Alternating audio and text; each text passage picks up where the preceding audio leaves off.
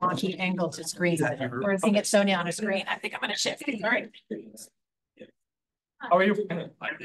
Thanks for coming. 3 years.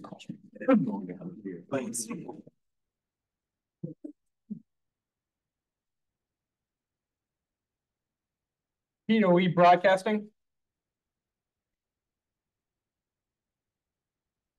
We are. I just turned on audio and video. Do we have pause for now. Do we have Councilor Berthasol with us? Don't think so.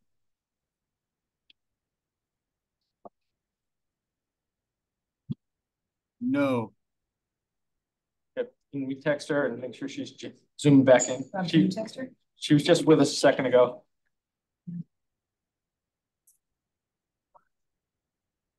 You're doing that. Yeah, I got it. Okay, sir. Okay, there she is. Okay, great. Thank you.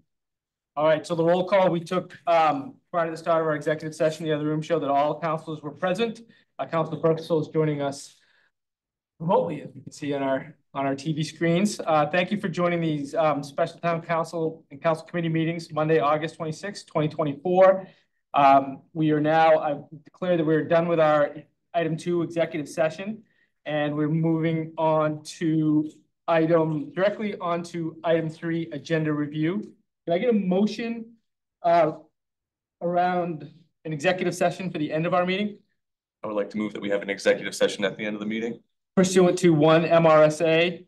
Yes. Section, did I hear you say that? Section 405, 60? Oh, yeah, I said all of it. Yeah. So we'll have an executive session. Can I have a second? Second. Okay, Councilor Berthasol, we're going to start with you every time we vote, okay? So Councilor Berthasol? In favor. Councilor Baker? Yep. Councilor Laraway? In favor. Councilor Demerits in favor. Councilor Marks? In favor. Councilor Powers? Favor. Councilor Kenny? Favor. Okay. So that's adding an executive session to the end of our agenda this evening. And we will also motion to move order 24-171 to the end of our meeting after that executive session. So moved. Seconded. Moved and seconded. Councilor Berthasol? Sorry, I faded out for just 1 second. Can you repeat the question? We are voting to move order 24-171 to the table to the end of the meeting. Great. In favor. Yep. In favor. Councilor Baker? In favor. Councilor Laraway? In favor. Councilor Demerits in favor. Councilor Marks? In favor. Councilor Powers? In favor. Councilor Kenny? Favor. Excellent. That moves that to the end of the session. The one thing we did not have on our agenda that I just wanted to bring up, and we could probably talk about it informally at the end, is future items of concern. Does anyone want to? Do people feel that we need to have that at the end of the meeting? Is a formal item? Do that at special meetings. Yes, we can. We don't typically, but doesn't hurt. Doesn't hurt. Sure. All right. So Councilor Baker, Councilor Laraway, Kenny, is that a motion? That's a motion. Councilor Kenny moves that we add a future items of concerns to the end of our agenda. I have a second. When you say end, do you mean before the executive session? I mean before public comment. So we'd have that after the town manager update and before public comment, and then we'd go in after public comment. We'd send everybody home and we'd go back into our executive session. Can I move that we do that as a standing thing, or? We need to do it as a standing thing, so we'll start adding it as a standing thing, I think. Second. Second. Okay, Councilor Berthasol.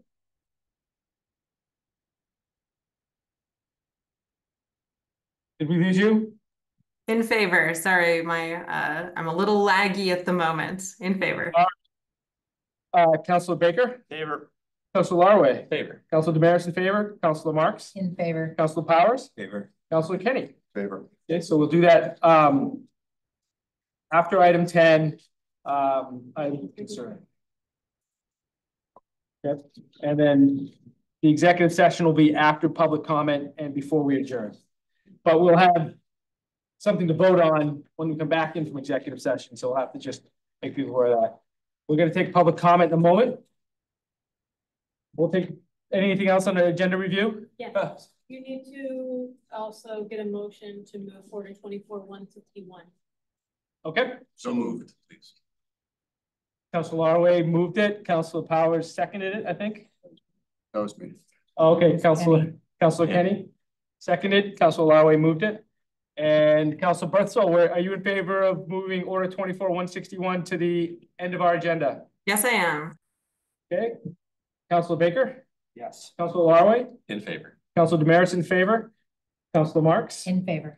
Councilor Powers? And Councilor Kenny? Yes. Okay, great. Anything else under agenda review?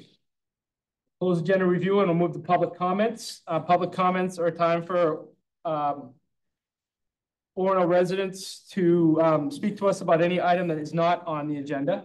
And we ask that as part of our policy that we not talk about employees of the town of Orono specifically, though you're certainly free to talk about the departments and operations of the town of Orono. And you can talk about us all you want as well. Yes. Us being the council. Dan, do you want to introduce yourself and Thank you. thank you. God, this looks lovely.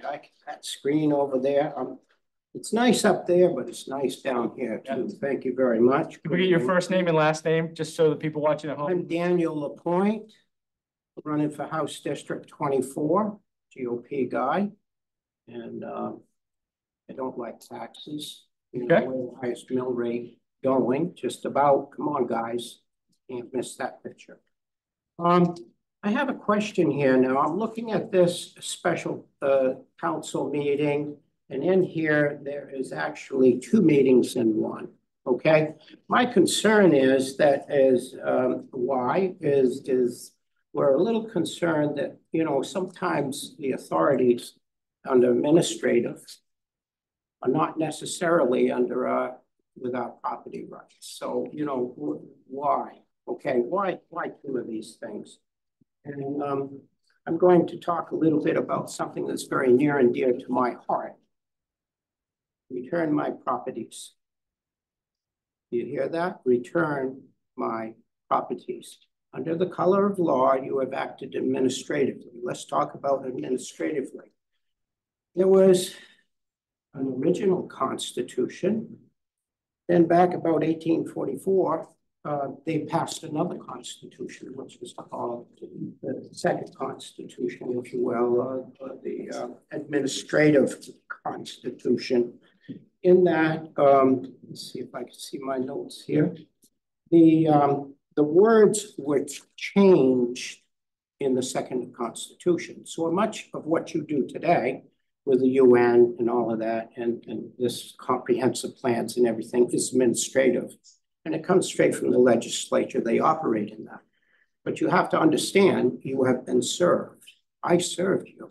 We served the governor of the state of Maine back in 2013. And that was Governor LePage. And we asked them for the original constitution to be adhered to. He did sign that. And we went and served every single head of the legislative body. We were headed out. It took several hours to talk with the governor about this. We did it under a remonstrance. Now, they tried to do something to take Trump off the ballot, but they didn't do it correctly. So the Governor LePage did sign that. And so it has law that the original Constitution is what we need to adhere to. Now, the Constitution is not self-enforcing. We have to speak about it for it to be a reality. So hence I'm here. We went immediately from the governor's office and he signed a directive to the then AG, Janet Mills, to behave and to act accordingly. And so she had a double service. She had us and she had the governor to obey the original Constitution. All he had to do was go to the DA and say, do it. She did not. It went in the wastebasket, as did the rest of the Democratic control legislature at that time. Shortly thereafter, 2013, I came here with a very special remonstrance, the very same thing, and I served you folks. And the attorney for you at that time was Aaron Fry, who is now, we know Janet Mills is the governor. We know that Aaron Fry is the AG. We know that maybe, anyway, there was no answer on your part. So it stands, okay? So the original Constitution, that's common law. That's what we need to be done with here.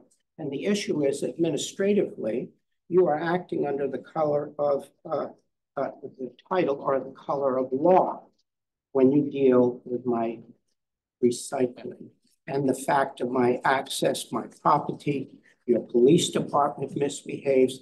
I'm talking as a friend. Sure. I'm talking to you because I think you guys have done a great job. Not yours, but you have a lot of influences that I think mislead you. But the issue is at this time that I'm very much a friend, all of you. I'm coming forward and I'm asking you, a long-term citizen. Now, one of the chairs here, Mr. Perry said, you are important to this community. And we want you here. We'll do every effort possible to have you here. Well, I have some difficulties, so I'd like to resolve this within the week. Next couple of days, let's talk about it. Let's do something. I want some action with immediacy. Let's come the next time around. That license is mine. The idea that the permit is mine. Your people are misbehaving under the color of law. Now, it isn't just you, but Yeah, you have a 5-minute limit on public comment. You're I'll coming up. close up. Yep. Thank you so very much. Sure. So the probate system has been in fraud for 56 years. The AGs and the DHHS has been taken to task and fined like $4 million back in the early 1990s. And the thing is that they're misbehaving yet again. There's no small thing on this, and it has to do with the difference between administratively, common law, which constitution are you under, and are they are truly operating under the color of law, which means fraud. And so my point is that in great friendship, open this door up. I've been here before and I received nothing, but you got rid of the scallywag that was causing all the trouble. And oh my God, I think you guys did a great job. I'm so happy to see you, sir. Yes. All right. Well, thank you, Dan. Yep. Thank you for listening to me. My licensing, my standing as an here in the Bible, it says that this property is real. Okay, this is mine. I'm standing in front of you and I'm saying to you, that's Isaiah 60 and what is it, 13, 14, and 15 said it very clear. The property's mine. You come and let's talk and let's see where we can come together, because I don't want any harm here. I don't want any bill to go to some lady that's on Social Security trying to make ends meet. All right, thank you. Okay, is there any other public comment? Thank you, Dan.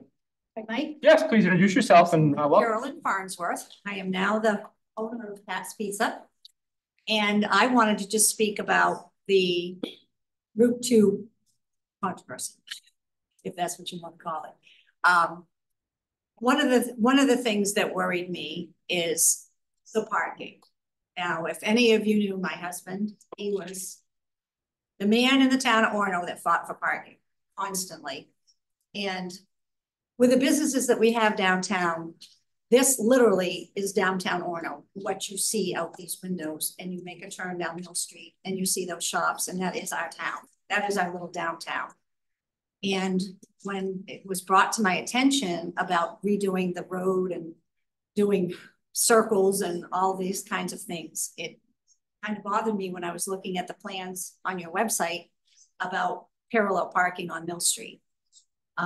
It's my understanding perhaps that's gone away, hopefully, because it just would not be practical in any way, shape, or form. And also the thoughts of Pine Street being one way. I drive a 36-foot RV, and negotiating corners and being able to go down Pine Street with a big tractor trailer truck from Main Distributors bringing my Bud Light, Michelob Light, and all the good stuff. You know, I don't understand how that would all work. So that was my big problem when I was looking at that. I totally understand the town of Orono has got a huge traffic issue. I mean, when the college is here, it's unbelievable. In the summertime, it's wonderful. When you come off Forest Avenue and Bennett Road, you know, I mean, all you have to do is yield You look real quick and then you're right out on Main Street. So it is a seasonal kind of thing with the traffic. And I totally understand that something needs to be done, but I really don't feel that the plans that I looked at were really all that well-laid plans.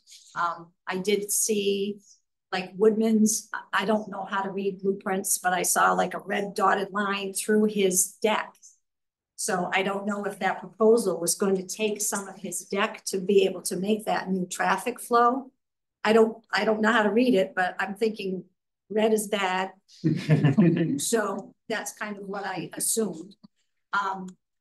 So anyway, that's why I'm here. That's my concern. I'm bearing my husband's cross that I want to fight for parking for all of our downtown businesses. I have a wonderful new lady next door that's putting in a bakery, and she has nutritional drinks, and she's the most wonderful tenant. She's been there a very short time, but coming in and to parallel park to run in and get a cup of coffee and a muffin, it's just not. And I went online, and there is such a thing as parallelophobia, the fear of parallel parking. So that being said, I just wanted, it to be heard. And the other thing that I wanted to comment on, and I spoke to our new town manager, and I would like to see from the police department, and I don't know if this is something that can happen, but years ago, there was always a police officer that would just walk around and just check on us.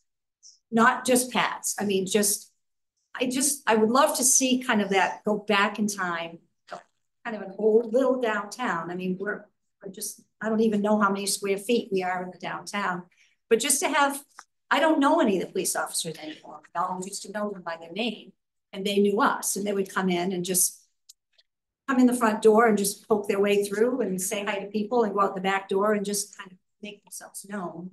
And I really would love to see something like that come back. And I know Ed, I didn't know his last name, came by and talked to me, and I was shocked when he introduced himself, and he said, "You know what, I would like to talk to you." And I said, "Really?" I said, "Really?" And so I said, "Let's go out on the sidewalk. Let's go walking." So he and I were walking around, and I was very thrilled to think that it's the little town feeling again, and that people are coming out and they're asking, and they're coming to the shop owners, and it's the people that really, we just feel like we need that input, but sometimes coming to a council meeting isn't always necessarily able to do that. So that was just what I would like to say. Well, I appreciate you being here tonight. We are talking about kind of let you off the hook a little bit with the items that are on the agenda, but you got started. It's like, who am I to stop you, right? So we're gonna. I'm a force to be reckoned with. But hopefully a force to be worked with too. So we are talking a lot about the Route 2 corridor stuff later on this afternoon, and we've heard a lot from the community. So thank you for coming in, and members of the public who are with us as we get to that agenda item, we have to participate in that conversation as well. So, but thank you. Any other public comment? Anybody, any hands raised, Pete? No hands raised at this time.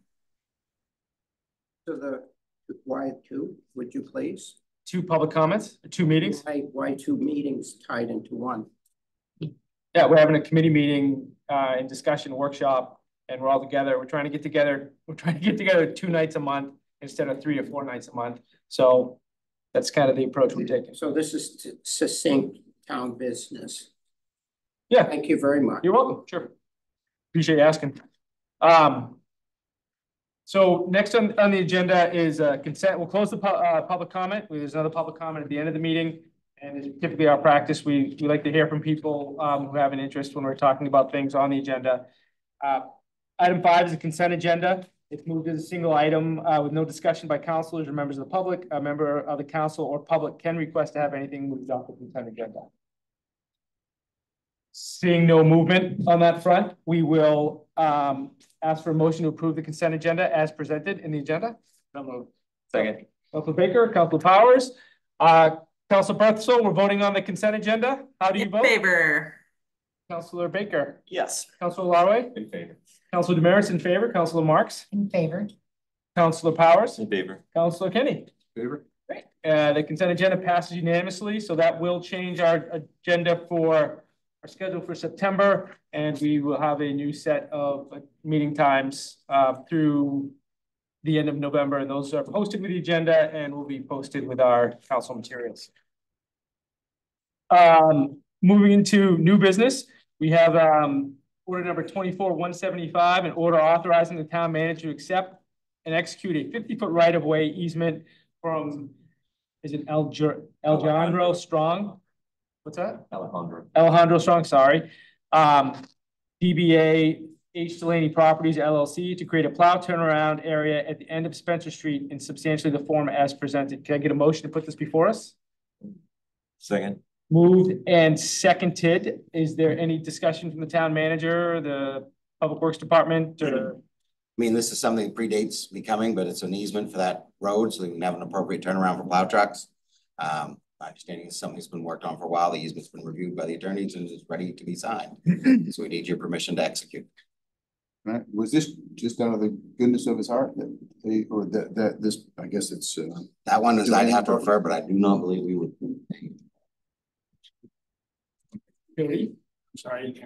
So was this just out of, I mean, this company is giving the town an easement, I think in return for maintaining it, is that? We're gonna, yeah, that's my understanding right now. We're gonna actually, we're in the process of getting that road up to date and getting it paved. And that was one of the last things we were waiting for. So, well, if you look at it, it'll come and it comes to a dead end, then it's all dirt. Yeah. We'll actually pave it down in there so we can get the trucks in around, turn around and get. Yeah, great. So we'll upgrade it so we can use it for a better purpose. Yeah, and we'll maintain that section of the road as well. And we're not gonna just keep paving the trail all the way to the school. That is not what I was told. Yeah. That'd be nice. Okay, so the pavement is just the part that's marked, the short area marked, and then the easement is through the open land out between the streets, between Westwood and Spencer. Thank you. We plan on keeping everything within the boundaries. We're not gonna be expanding it. It's just, if we get the trucks in around. Got it. And the trail exists now, right? I mean, I had to get off. Yeah, I think they're dealing with that in a separate issue altogether. Okay, great. Okay, any other questions? Thank you, Bill. Yep. Any other questions? Yep. So we've got a motion in front of us. Council Berthel, In favor. Councilor Baker, Councilor Larway, Councilor Demerits in favor, Councilor Marks, In favor. Councilor Powers, In favor. and Councilor Kenny. Favor. Okay, that's it, passes 7-0. And just in case I think I neglected to mention it, the consent agenda passed by a vote of 7-0. And all of the items we took up at the beginning of our meeting, moving agenda items around and creating agenda items, all passed unanimously as well. Item 24-176, an order appointing Michael Costello to the Comprehensive Plan Committee. Could we get a motion? Second. Moved and seconded. And any discussion here from staff or Mitch Stone, our Assistant Town Manager and Director of the Office of Economic Development? So we had a resignation, Lisa Buck, who represented the Comprehensive Plan Committee from the Planning Board. And Michael Costello is also on the Planning Board, so he had agreed to fill that Planning Board spot in her stead. And so this is just a replacement of that kind of appointee. Gonna pay Michael the same thing we're paying Lisa? Yeah, good. Which These are for the record. these are volunteer opportunities to serve the town of Orono. Don't need to call it out. We're getting free work. Don't call it out. Yeah. All right. Any other, thanks you, Mitch. Thanks, Mitch. Any other questions? Okay, Councilor Berthel, In favor. Councilor Baker. Favor. Councilor Larway. Councilor Demerits in favor. Councilor Marks. In favor. Councilor Powers. In favor. Councilor Kenny. In favor. Passed unanimously. We thank Michael for his service and all the members of the Comprehensive Plan Committee for the work they're doing. It's a lot of very detailed, intricate work. Order 24-177, order approving the mini grant proposal from Sam Diamond of $750 for the painting of the pickleball lines on one tennis court at Orono High School. Can we get a motion? So moved. Second. Okay, it's moved by Councilor Marks, seconded by Councilor Powers. Yeah, I've got some issue. I have some to start the discussion unless someone wants to go ahead of me. So I appreciated the back and forth with the school board, and the vote that the school board had to move ahead with this. It is in fact their facility. Sam Diamond brought this into us before we'd updated our guidelines, and I talked to her this afternoon. And ideally, I think the best way to facilitate this is it's the school's property, it's the town's resources, I assume, and Sam doesn't have any interest in checking, running down a vendor and things like that. So to the extent that we could have our very able staff at the school and the town execute this addition to the facility, makes a lot of sense. Are people comfortable with that in terms of this mini grant? So essentially we're committing $750 from the mini grant for this request, with the understanding that the school and the town are really going to be the ones that bring it together. So I'm not comfortable with us directing that. I don't think that's our spot to direct that to happen. I'm comfortable if staff, that fits into what staff is doing it, both like we don't have nothing to do. We don't direct any staff. So I'm not comfortable with directing staff. If I would ask for that to come from them on whether that's something they take on or if it's something that gets done outside.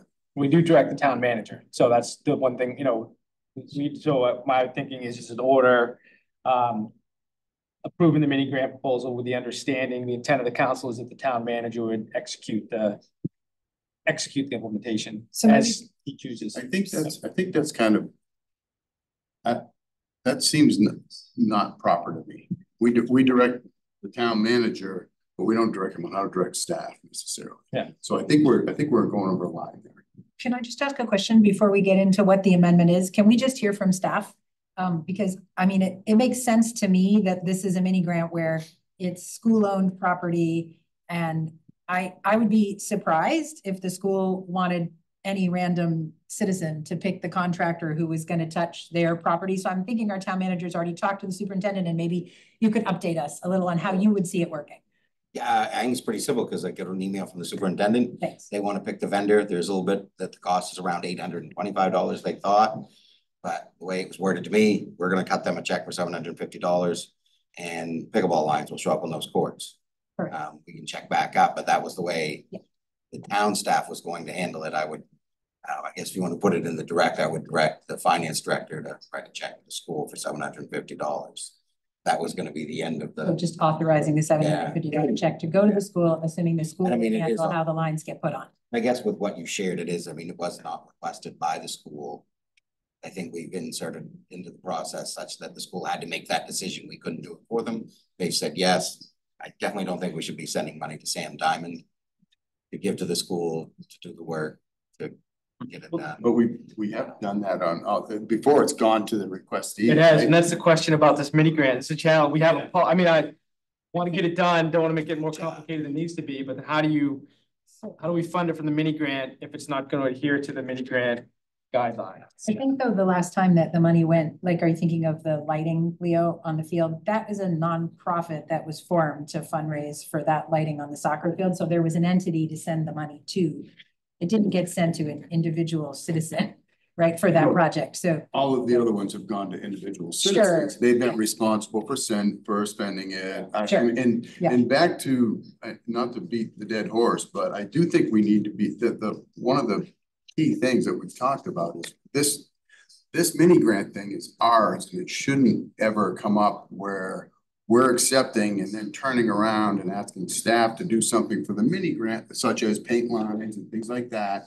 And then also we shouldn't call them, I think, in a meeting to say, hey, is this okay? Because we've kind of brought this up before, it's kind of a lot of pressure for someone to come forward at that point and say, yeah, no, this doesn't fit in my schedule. Sorry, is a hard position to put them in. So can we maybe have an agreement on us not trying to direct staff from this position? Yeah, Leo, I think the thing is that isn't really exactly how this went. Like, staff has already taken charge of this and put it back on our agenda. I mean, we looked at it and said, this doesn't meet a lot of specs. And so we asked staff, as I remember, how they wanted to handle it. Maybe Clint can speak to this, but my understanding is that Clint said he wanted to speak to Meredith about it. The school board had a meeting about it, and it's town staff that are bringing this back to us now. This isn't us saying we need to come back to this mini grant and make a decision. This is town staff saying to us, as I understand it, here's what we think, here's how we think you should proceed on it. Is that correct, Clint? Yes, and again, at the request of the school said they were ready to move forward. They would take care of it. I mean, if they asked, I mean, we'd always listen if there was something else, but they didn't ask. Other than we got to get the mini grant approved. So that's why I was just, again, logistically, there is something here to give it to a resident, to give to the school. That doesn't follow kind of the intent of your policy, but we are following the intent of the requester to get it to the school to do it. That's the way it's going to happen. So. And Dan's spoken to the requester and she sounds fine with that. Yeah. So I think we're fine. Yeah. That doesn't seem like an issue. Yeah, so I mean, I don't want to belabor this, especially for $750. I guess to echo kind of to echo what Lee was saying, but also to take it from another approach, my primary concern with this mini grant is that it's essentially to me, it seems like a citizen requesting funds from one town department to be given to another town department. That seems to go against the purpose, the informal purpose of the mini grant program. And yes, I mean, Dan brought up the fact that, you know, not following the current guidelines, which whatever, we can get around that administratively, but it doesn't. Yeah, this seems like a hard money type of something that should be budgeted for because it's one town department giving money to another town department as requested by a citizen. Yeah. Ultimately, I'll vote. That's just my concern with it. The screen came up. Sonia, did you have something you wanted to share? I didn't want that to get lost. I think I'm ready to move ahead with a vote on this personally. Thanks though. I hear what others are saying, and I like that we have a sort of better process for this moving forward that has some more clarity. And also, you know, this came in before that process was set, and I think it would be fair to just move ahead with a vote on this item and perhaps not belabor it.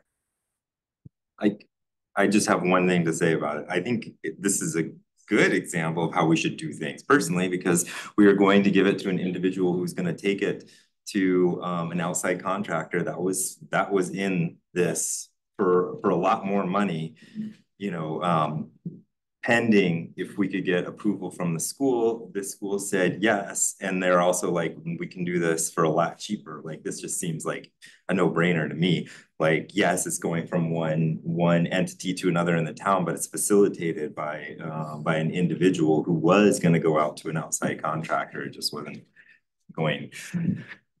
Feels like we found a better way forward. So I find it to be like a way of getting the thing done in as an efficient way as possible. It should have come forward as a budget. It would come forward as like a budget request and been, you know, part of the Parks and Recs department to, you know, grant $750 to the school department to paint the lines, you know, that kind of thing. But it's sort of that inherent messiness that we're looking for, you know, getting to yes for helping people get to yes when they have ideas in Orono. So yeah, I mean, it is sort of an unorthodox way for us to be using these funds, especially now that we've set up rules for them. But as I recall, the initial motivation for us creating this fund was to facilitate an easy way for good ideas for building community to happen in Orono and creating the capacity for pickleball to be played, which is a fast growing sport, something a lot of people want to do. I think it's a good idea and I'm in favor of it. Although going forward, I think that things like this that are going to be moving from department to department, I think we might say this might not be the right forum for this funding. Thanks, Rob. I just want to say I agree with that comment entirely. And I guess I just want to be really clear. It isn't really moving from department to department. Like, the RSU is an entirely separate legal entity from the town of Orono. And that's important to note. It is not a department of the town of Orono. It's an entirely separate legal entity. And I actually think that things that come from the public and encourage both of us entities to talk to each other is a good thing, because I don't think we always do it often enough. And we're doing it much more lately, and I'm appreciating all the ways that it's happening, whether that's coming from staff or whether that's coming from the public, but it is an entirely separate legal entity, and that's all I I need get to say. that, it's symbolically one part of the town to another part. So if Clint, in terms of your direction from this or with this, would it be best if it said order approving the town manager to transfer set up to $750 for the painting of pickleball lines on one tennis court at Orono High School to RSU 26? And I think I would leave per the request of Sam. Per the request of, okay? Yeah, I think it's important to just remember that's what initiated it. Got it? You want me to, are you right? So, Oh, I'll get it. are you getting, okay. At 5:48, I mumbled through an amendment, so. Well, so I'm gonna propose that we amend order 24-177 to read, order approving the town manager to transfer a sum of up to $750 from mini grant proceeds for the painting of pickleball lines on one tennis court at Orono High School pursuant to the request of Sam Dime. To RSU 26. To RSU 26. This. Yep. So moved.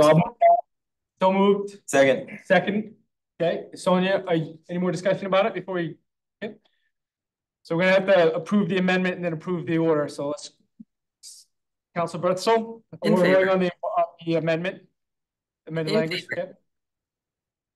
Council Baker. Yes. Council Lowry, Council Damaris in favor. Councilor Marks. In favor. Councilor Powers. In favor. Councilor Kenny. In favor. All right, now we've approved the amended order. We need to vote again on the order itself. Yep. Can I get a motion to approve order 24-177 as amended? So moved. Second.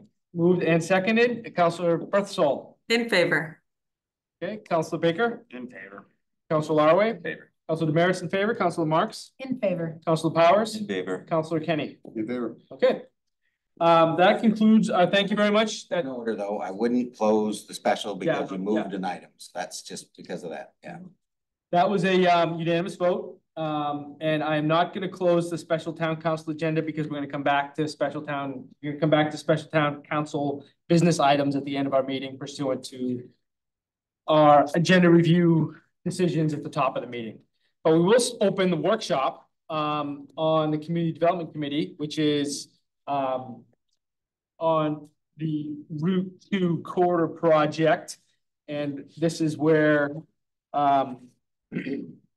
sorry, pull up my notes, where we'll discuss what we've learned and kind of develop a direction on where we go from here. And I want to first thank staff has done, I think, a really good job of synthesizing bringing the comments together, collecting the comments for us.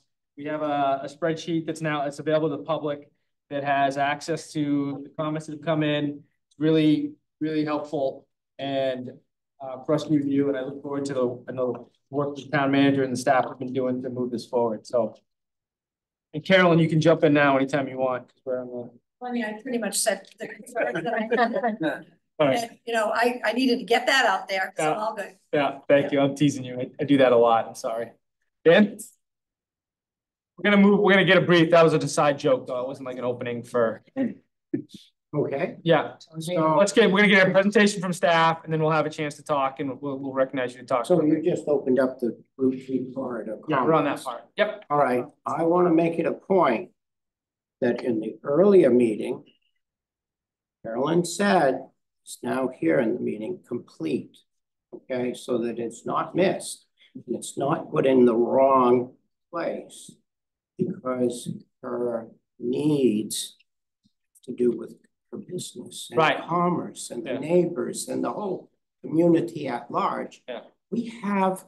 And it was 20 minutes ago. We're gonna remember it. We're gonna turn to Clint and he's gonna give us a briefing and then we're gonna have a We have discussion. another chance to comment. You'll have a chance to comment on this item as it comes up. Because this is a committee meeting and we typically invite members of the public who attend with us and have an interest, going in and have a brief comment on this topic.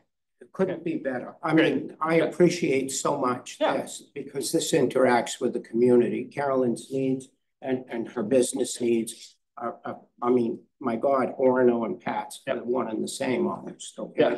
Yeah. That was just me teasing. So we're gonna turn to Clint. Also have issues as far as this corridor goes. Okay, Clint's gonna give us a briefing first, and we're gonna have a council discussion, and then we'll recognize you as part of that discussion, okay? So that's how you want to do that? That's how we're gonna do it. Respect. Yep, thank you. Thank you. So I got a few things that we're gonna make available afterwards, but this is, and I appreciate the flexibility community. This has been a lot of information, a lot of details to bring together, especially in the first couple of months of being here. And some great comments to synthesize and to bring together with some great recommendations and themes. The theme, there's only one theme I'm seeing here right now, and that's a chance to be fully engaged and fully certain moving forward in the process. And there are a lot of other questions that we're going to answer and going to go through, but I focused staff's time, my time, on what is the process from August 26th to a point where we need some decisions. And we are on a decision tree. And so some of the information in the packet included the some outlines of key dates, but I mean, certain things that hasn't maybe been stressed enough. This is a funded design project through the federal government and the state government. There's $2.7 million appropriated for the town of Orono to design a project if we want. And that design cost to us is 10% right now, $300,000 more. The process you're finishing is included in that infographic that he's bringing up right there. And this is what a project at MDOT would look like. And I know it's small and people at home can enlarge and do it. You are at block 2 on the far left where the dollar signs show up. We have not gone past block 2. You spent a year getting to the point to decide whether you want to kick in your 300,000. So in doing this, we've seen some concepts, and I'm going to stress again, concepts, not what we will build, concepts to bring on more conversation to fully inform DOT as they go through a design stage. That stage from where it says step 3, project funded, all the way over to you see a PDR will take 1.5 to 2 years. And there's at least 2 informational meetings programmed in their planning with the community to have more input.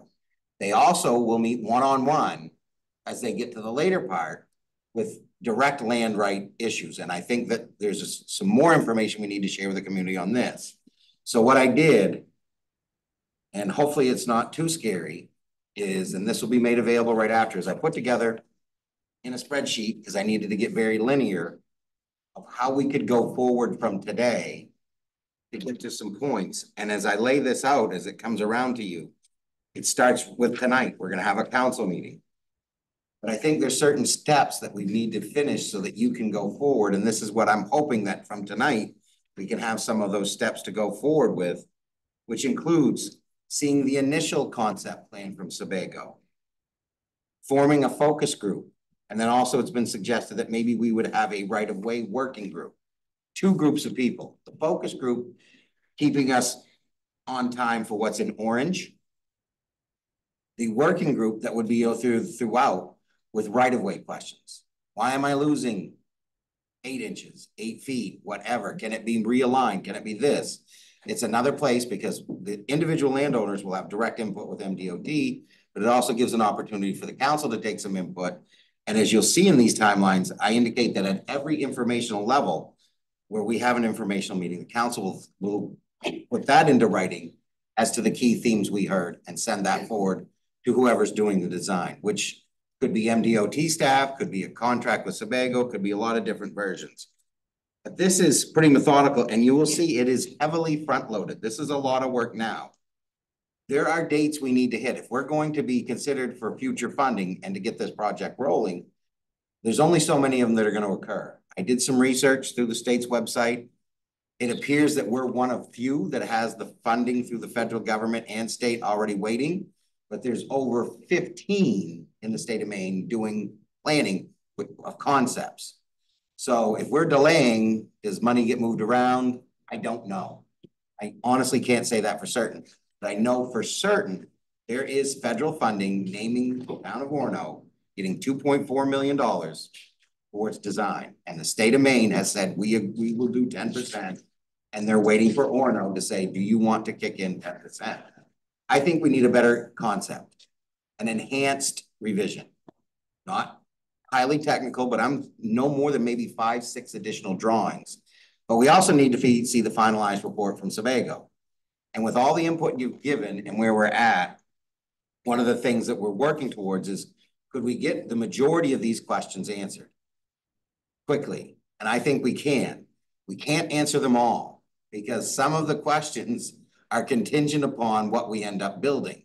So we gotta, there's no way to get away from a leap of faith. There is a point where the design work still has to be done and there's going to be more changes. That's the whole point of going from a concept to design. And that's the one risk we're gonna have to take as a community, is our desire to see a new corridor that improves safety and flow and the objectives you put forward, where we wanna be, knowing that it's $300,000 right now, real soon. And if we like the final design and we wanna build it, it's $3 million. In the memo, I put some other numbers in there. This is hard because there will probably be no way that this project would be done in one fell swoop.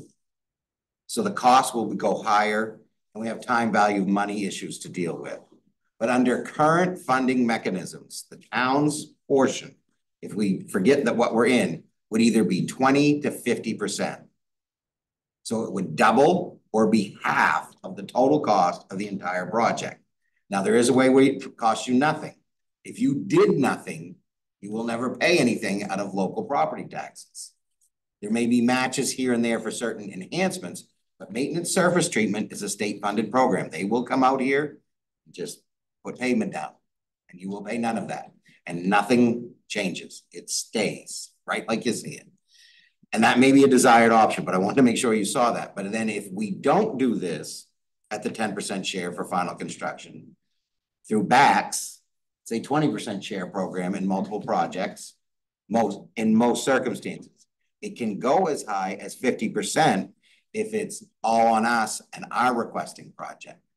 But again, these are all the different ways. And again, to say it's perfect, this is how it's set up currently. It could change. Those are the current numbers. So again, 3 million construction could grow to 6 to 12 million if you ignore future costs and phasing. Are you talking about though, are you talking about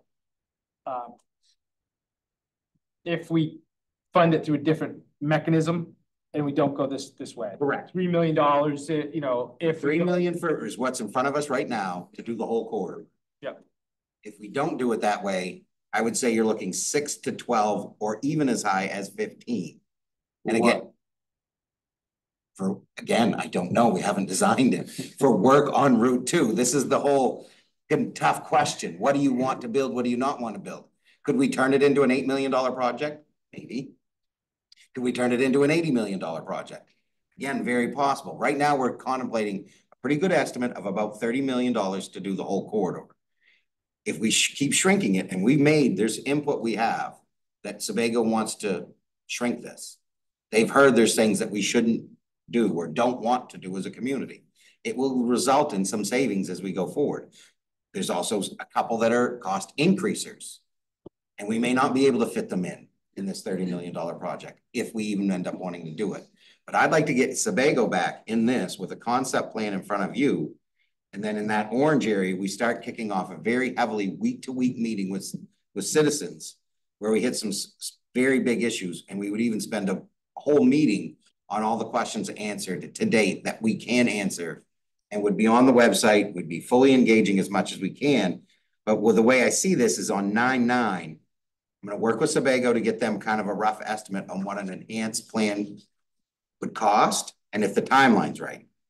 If those are right, on the 23rd, I would need approval to fund those. And we'd also be making commitment that when that is presented, we're moving forward on design, which would take you all the way to PDR, which you have not yet agreed to build it. You would design it. And this could be a very well-designed project or poorly designed project that gets put on a shelf and we never do. And our cost for that is $300,000. But if we don't do anything, and this is where I've shared with a few of you, doing nothing is sometimes a decision. If we do not make decisions in the next few months, month and a half, we're saying no for now. And that means we could lose this project or other designs, or those monies may go back. I don't think it's necessarily going to happen quick. But again, if they think we're never going to move forward there would be concerns. So we got to get to a point where we're at least saying, let's proceed a little bit, or we're not ready yet and we're going to take a few more months. Fine. But again, when you start saying we're done and we're out, or we're just not deciding, they're probably going to find ways to reallocate that funding.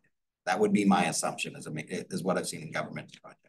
That's the best I can do. The last one, as I go to the questions, this is a potential resolve that is very draft of what you could pass on the 23rd to get us moving forward.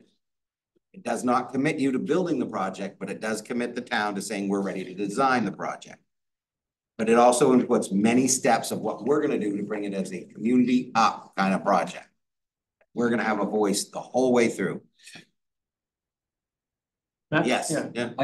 I have a strange, not strange question, but I have a question that may not have an answer, and that is, I know underneath Route 2, there is a very old sewer that we would be replacing if we did this project. And my question is like when would we be replacing that sewer if we didn't do this project? And if we didn't do this project, how much is it going to cost for us to replace that sewer by like digging up the road and doing all that? And then that is one of the questions. Yeah, and that is one of the questions we want to answer. We will have to do it. Yeah. Right now, it's waiting on this to see if you'll do it because it'll save them opening the road. If it breaks tomorrow, we're opening up the road and fixing the break tomorrow. That's the reality. What it's about. Areas are over 100 years old, and that's what they're looking to fix. If we have to do it on our own, we have to fix the road we dig down in to get at it. That would be on our cost. That goes right by your house, Matt. The only reason, well, it does. So we can get some numbers to this, but the only reason I ask is because if us fixing, let's say we had to fix all that sewer, if that's going to cost us, $5 million anyways, then we wouldn't get the road. And we'd have to fix the sewer. Whereas this way, we could fix the sewer and get a new. And the sewer cost is still ours. We do have to. No, I understand that. I know that that's our. That's one of the numbers that we've seen. Yes, and we've seen that in the questions. And that's one of the ones that we want to walk through in this process and get an answer to the community. That would tip me highly in one direction. If it's looking like they're getting to be the same, because I mean these are going to be highly researched estimates, meaning that you can, I mean, it'll be a little bit better, but you can go on Google right now and look up the cost per foot to install sewer lines. We'll get it a little bit more refined. We have experts, that we work with, and we have a team of staff that's very good at this. We'll give you a good number, but again, it will be based on estimates, not design. The only difference is the road will be open.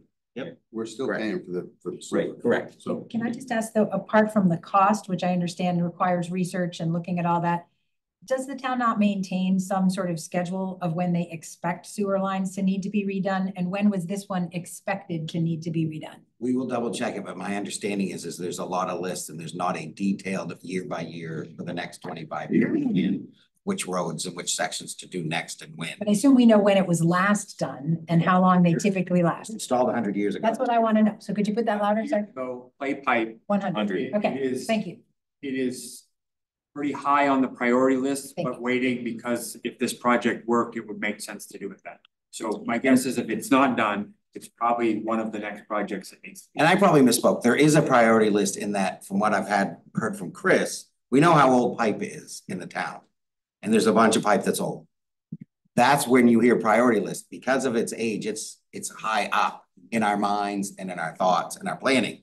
But there's no specific do this 500 feet first and second and third and fourth. That's helpful. Thank you. Thanks, Mitch. So that does bring up the other point that we're talking about 300,000 and 3 million. We absolutely would need to understand what that cost is that we'd be bearing if we move forward. But back to this, the bigger question is when, and maybe you said it and I just didn't quite understand, when will we hear answers to some of these really, we've heard from this school board that they've taken a vote or a proclamation or what did they? Yeah, they said it's a proclamation. Yeah, proclamation that they are very opposed to there's a lot of opposition or concerns with most of the elements of the current plan.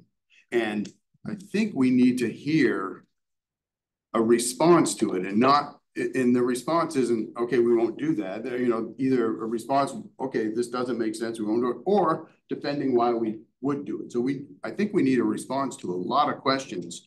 For me, I definitely would need a response to a lot of questions before I'm willing to even talk about spending 300,000. And just broadly, I assume, because one of the things that the school board said was they didn't want Goodrich going two ways either. We've had a lot of concern about parallel parking on Mill Street. Is it safe to assume that the elements that aren't Route 2 really do they land with us, or we're responsible for non-Route 2 questions? Is that an accurate way to look at this? Or I mean, I guess you got to be careful when you say what isn't a Route 2. It's a major, Route 2 is a major collector. It has minor collectors that flow into it. They're a lower road, so we have more flexibility. But they do flow into a major collector, so we can't mess up the state's approach to its road system without their approval, because the town of Orono does not own the road. That is owned, that is owned. We do own the other. Correct. And where those right of ways and easements, where they start and stop. But I mean, it's a collaboration. We have to work together. We have to figure out how we want them to meet in with each other. So. Right, but I'm just wondering if at the end of the day, if they design this and say, no, we need to go Goodrich both ways, can the town still say, no, that's a town road? I don't think that, I mean, yes, DOT could make decisions. They really can. They can, but they're not going to. They're just not that kind of agency. They haven't been for over a decade. They will not do the project rather than changing it to something we're very upset by. We, not individuals, we the collective community, and again, they will present tough decisions to you. If they're adamant about something, they're going to say no. For example, putting in a traffic light. If we really, really wanted a traffic light because of one of our side roads, and we had a really, really good reason, they'll hear it. But it really does come down to, you don't have enough traffic there to warn it. So they don't want to get into the game of they put in traffic signals in places they're not needed. So this is where I'm trying to get us through. I'm trying to focus process, where I know the decisions in this process are the key factors, but we got to start with process to get to the decisions. And I'm trying to develop that first rather than answering everything. But I will say, if everything goes as planned, you asked me the date, 9/23/24 is the date I would hope to have a very good comprehensive list of responses. But we've got to, am I on track to keep going this way? Or are we going to wait? No, let's wait a couple more weeks. And if we're going to wait a couple more weeks and talk on 9/9 about the process, then those dates keep moving out further and further and further. You know, we got to kind of, are we going or are we not going? Going or not going? What do you mean by it? Because I think for me, that step is absolutely what I expected our next step to be before we're talking about spending 300,000. Is that what you're saying? And that's because that's yep, exactly that what I'm first whole white section gets us to the orange section on the same day that you would see the answers and all that information. That this resolve that I just handed out in a draft would be approved on the same night, knowing that that we've seen the concepts, we've heard the answers, we're doing another enhanced plan to get some other drawings to see how they all look when we're pulling them together. But we're going to the next step. Those are the steps I put in, and we can change these. But I had to come up with something to start from. So this is a process that keeps us moving. Councilor Walker, sorry. Yep. So, Clint, just process-wise, I understand that we're being asked on the 23rd as a council, take a vote on funding the 300,000.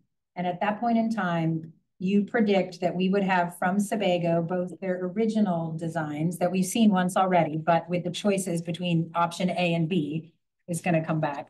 We would not have the enhanced design, whatever we've asked them to do beyond A and B options. Correct. But we would have, that's what you're saying, correct? Yeah, we would not have the enhanced design. We would only have the original A and B options with which one they're recommending. And with all the feedback that they've kind of worked into a final conceptual plan. And we would have, you keep saying answers to questions. So what you mean is answers to specific questions that counselors have sent to you that you're compiling? Or what do you mean when you say answers to so you questions? See that list, you've got the table, there's over 100 and something. We're going to try to go through that and get as many answers as we can by the 23rd. Okay. I'm going to go through all the council comments and see what we can put together. But again, full disclosure, and one keeps jumping out of, you know, how much would it cost to just do sidewalks?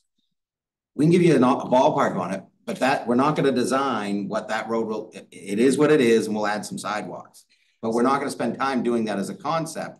So it will be just a very rough estimate. It's not going to be detailed. Yeah. And I just don't want to give a misconception that we're coming back with designs when we're working on concepts. So my question in this process as laid out is, it was my understanding coming into the meeting tonight, and I understand that it has shifted for good reason because we need to develop a clear process. But what we said at our last council meeting was that we would come into this meeting tonight as a council, having looked at the 100 of public comments document, which was sent to us, and have a discussion as a council about those 100 and something, whatever it is, comments, and what we see as a council as themes in those comments, and what we would like to direct Sebago to respond to for themes that showed up in those comments. And I believe that step to be important, because while I think the minutia of every individual comment and getting an answer matters, I also think doing our job as a council to take a look at what themes are emerging and being clear with our contractor about these are the themes that we see and that we need to see addressed in order for there to be a plan that as a council we think we'd be willing to, you know, vote yes on, is important. I mean, it's a lot of minutia questions, and that's important, but there's also the council doing our work and saying these are our, whatever we call them, must-haves or want-to-haves or whatever we're calling them, back to the contractor. So my concern with process is that it's not important to me that we do that tonight. It is what we said we would do tonight. I don't mind if it's not tonight, but it matters to me that it happen early and soon before I'm asked to take a vote, because I am not ready to take a vote until we as a council have that discussion and talk about what themes there are that we've seen that we would like the enhanced plan to address. The enhanced plan doesn't have to exist yet, but our clarity as a council on what we're asking that enhanced plan to have is important to me. I don't know where anyone else feels, but I don't think it's enough to say to Sebago, answer 100 minutia questions and don't hear from us that these are themes that we think need to be addressed for this plan to be something we see the community wanting to move and the council wanting to move forward with. I would say that I mean, I think that makes a lot of sense for us to help guide some more focus. I will also say I really appreciate how you laid this out and how much of an emphasis you placed on public input. Like a ton of meetings, having a focus group. It's my understanding that this amount of community input is not usual for these processes either. But I appreciate that you understand that that's something that you care about a lot. And I really like the look of this overall. I think that this really is in line with what I want to see. But I do agree, Sarah. I think I would like us to soon give some additional direction, even before we get to that point where we're. How much?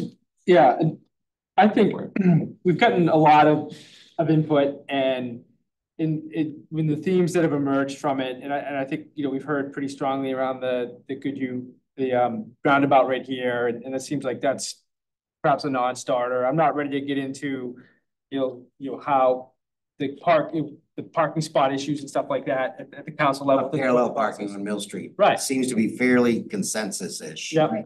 That we're gonna keep it as is, and why are we showing concepts? So one of the things for that first concept plan is to go back to Sebago and just say, go right in there, bullet number 1.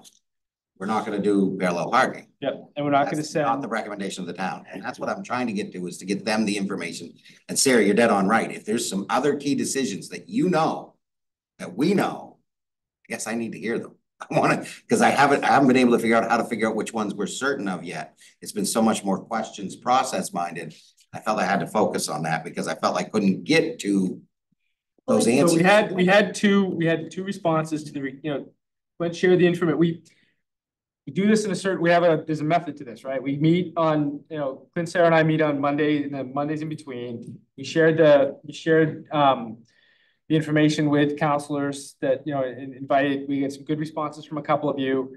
And it's, how do you make that, how do you bring that forward? How does the council do that? I mean, we're going to go through 100 different, the whole matrix and spend time doing it, because let's, if we're going to do that, let's schedule a meeting starting at 2 o'clock and we can work our way through it. But I guess the question is, I'm hopeful that perhaps this resolution we work on it over the next period. We've got a month between now and the September 23rd meeting. Perhaps there's an opportunity to work in those key elements into the resolution So we signify what our, I mean, it's gonna be like 4 or 5 things. It can't be, you know, like don't go down Pine, don't mess with Pine Street, you know, that kind of stuff.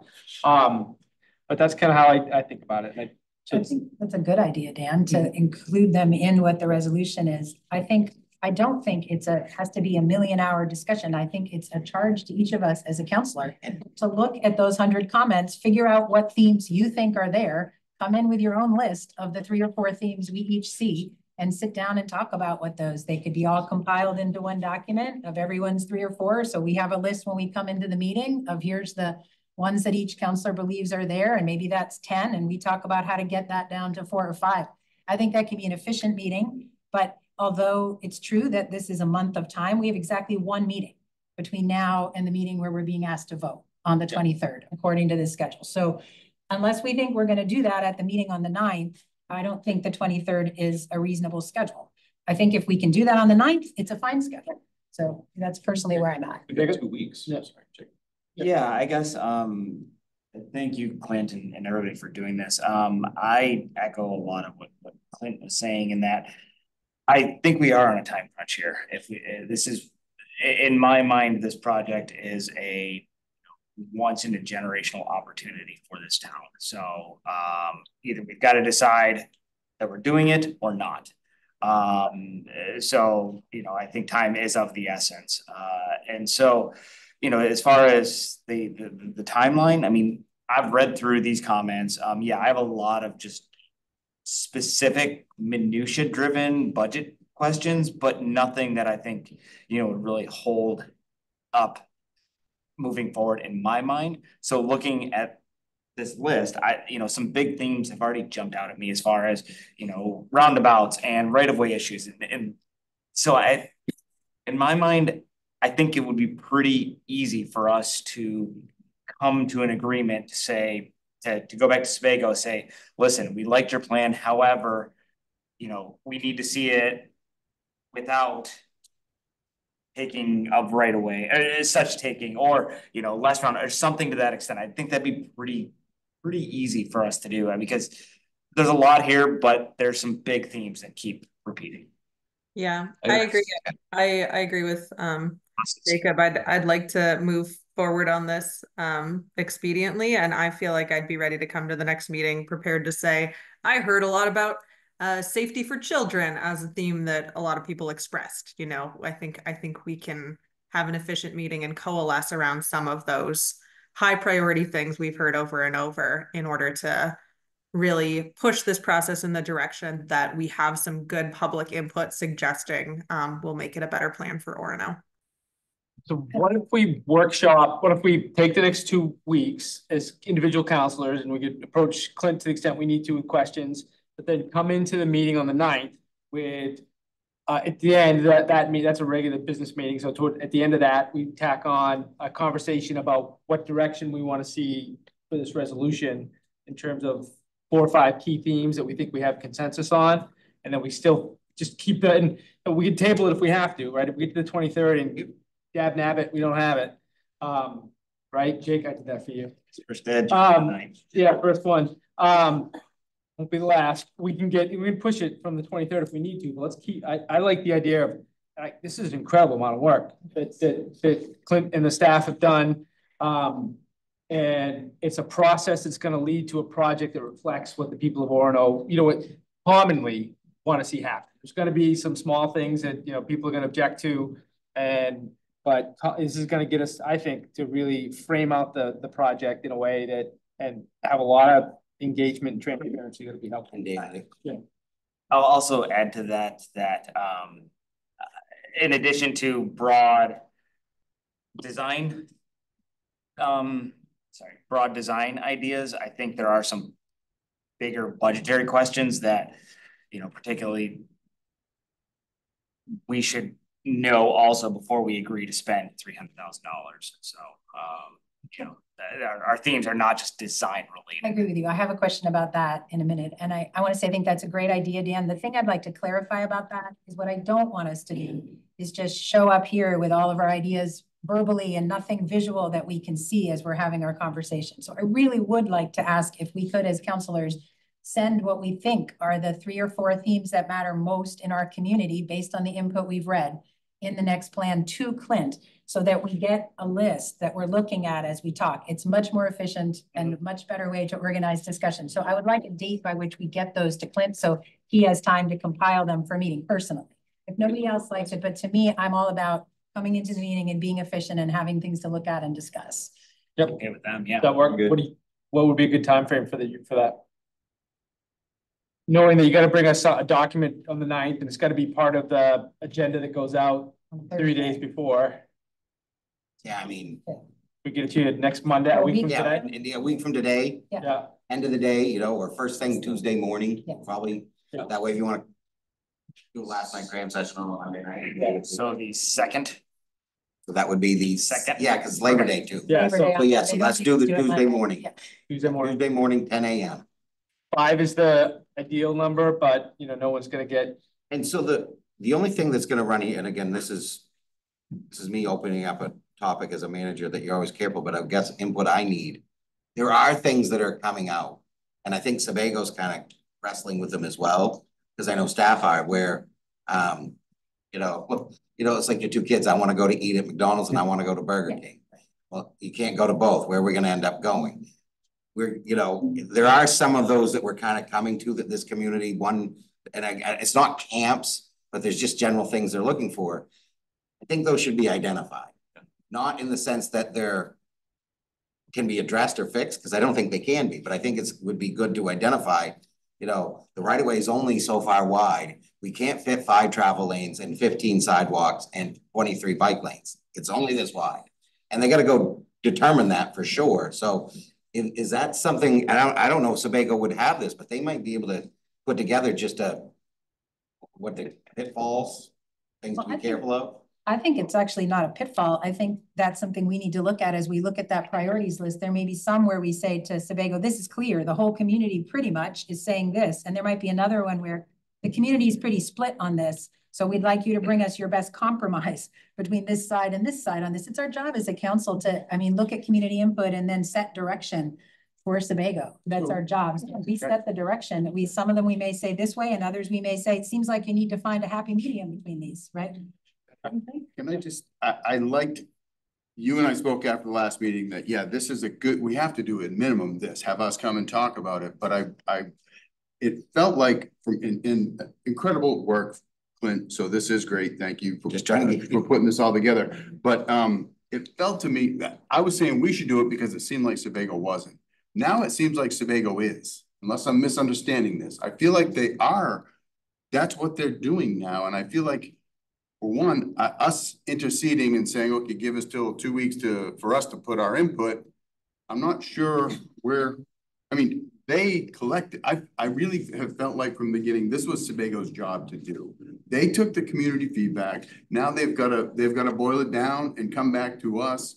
I'm not sure. I'm a little torn on whether we should meet and talk about and say, if it's like, these are the hard things that we heard, just to make sure they get it, that's probably not bad. I don't know if now this messes them up, because my understanding from this was after tonight, we say, yeah, we want to hear from Sebago.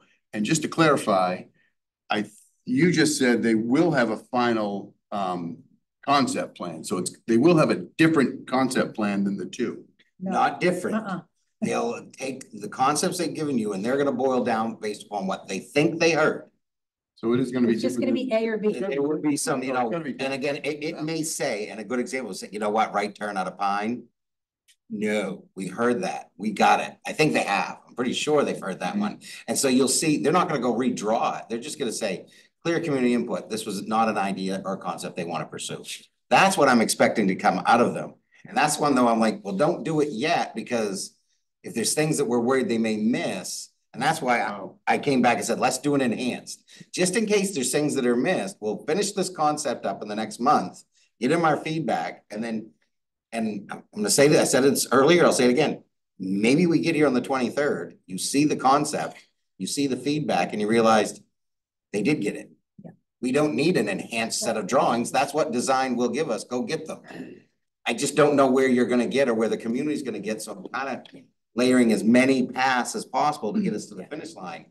Because I gotta keep us in this, we gotta keep it getting towards a decision. Leo, I think the thing is that I agree with you that if Sebago has a written list of what they heard for themes that they want to share back with us, we could start from that and go, here's the written list of what they heard for themes and what do we need added to it. Well, that'd be terrific. Did But they not compile the one that we're looking? I just assumed that that was theirs because a lot of it was public, no, like. they did not.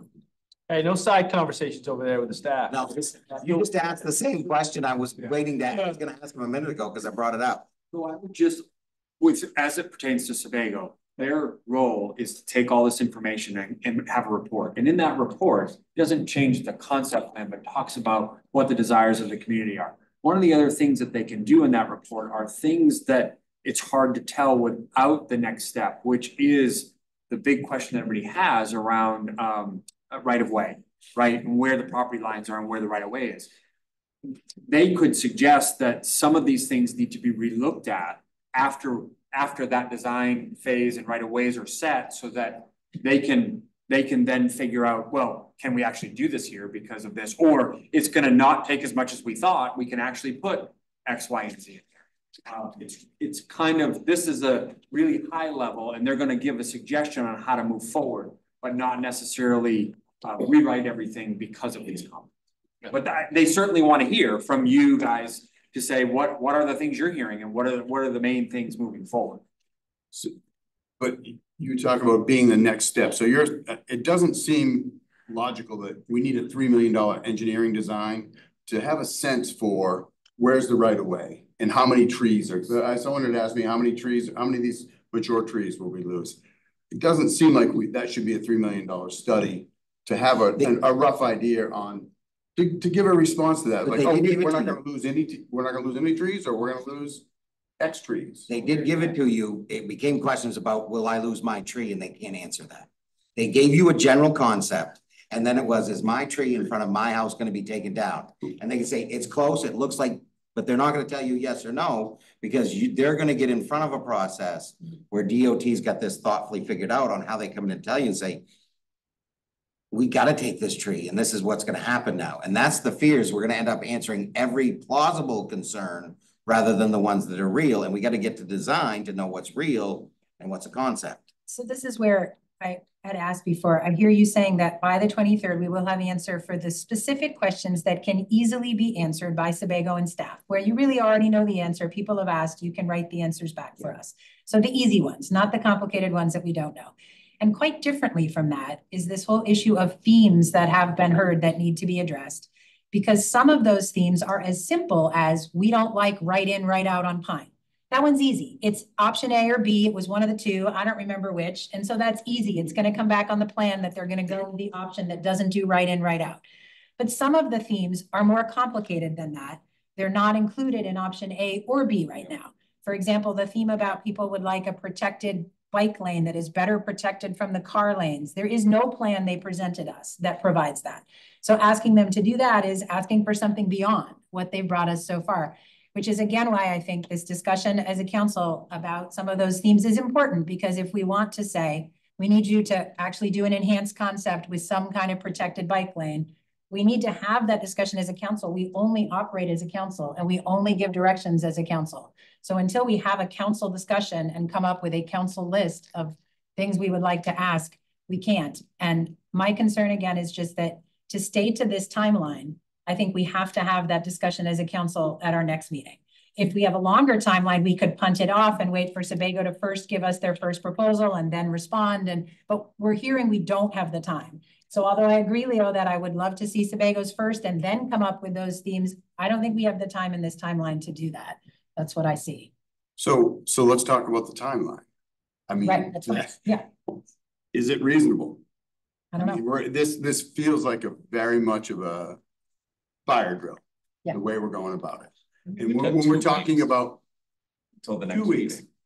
Well, for us to look through comments that we already have in front of us and to do our homework, I mean, 2 weeks is not, it's a decent amount of time. I mean, I can look at this tonight and come up with my themes if I really want to.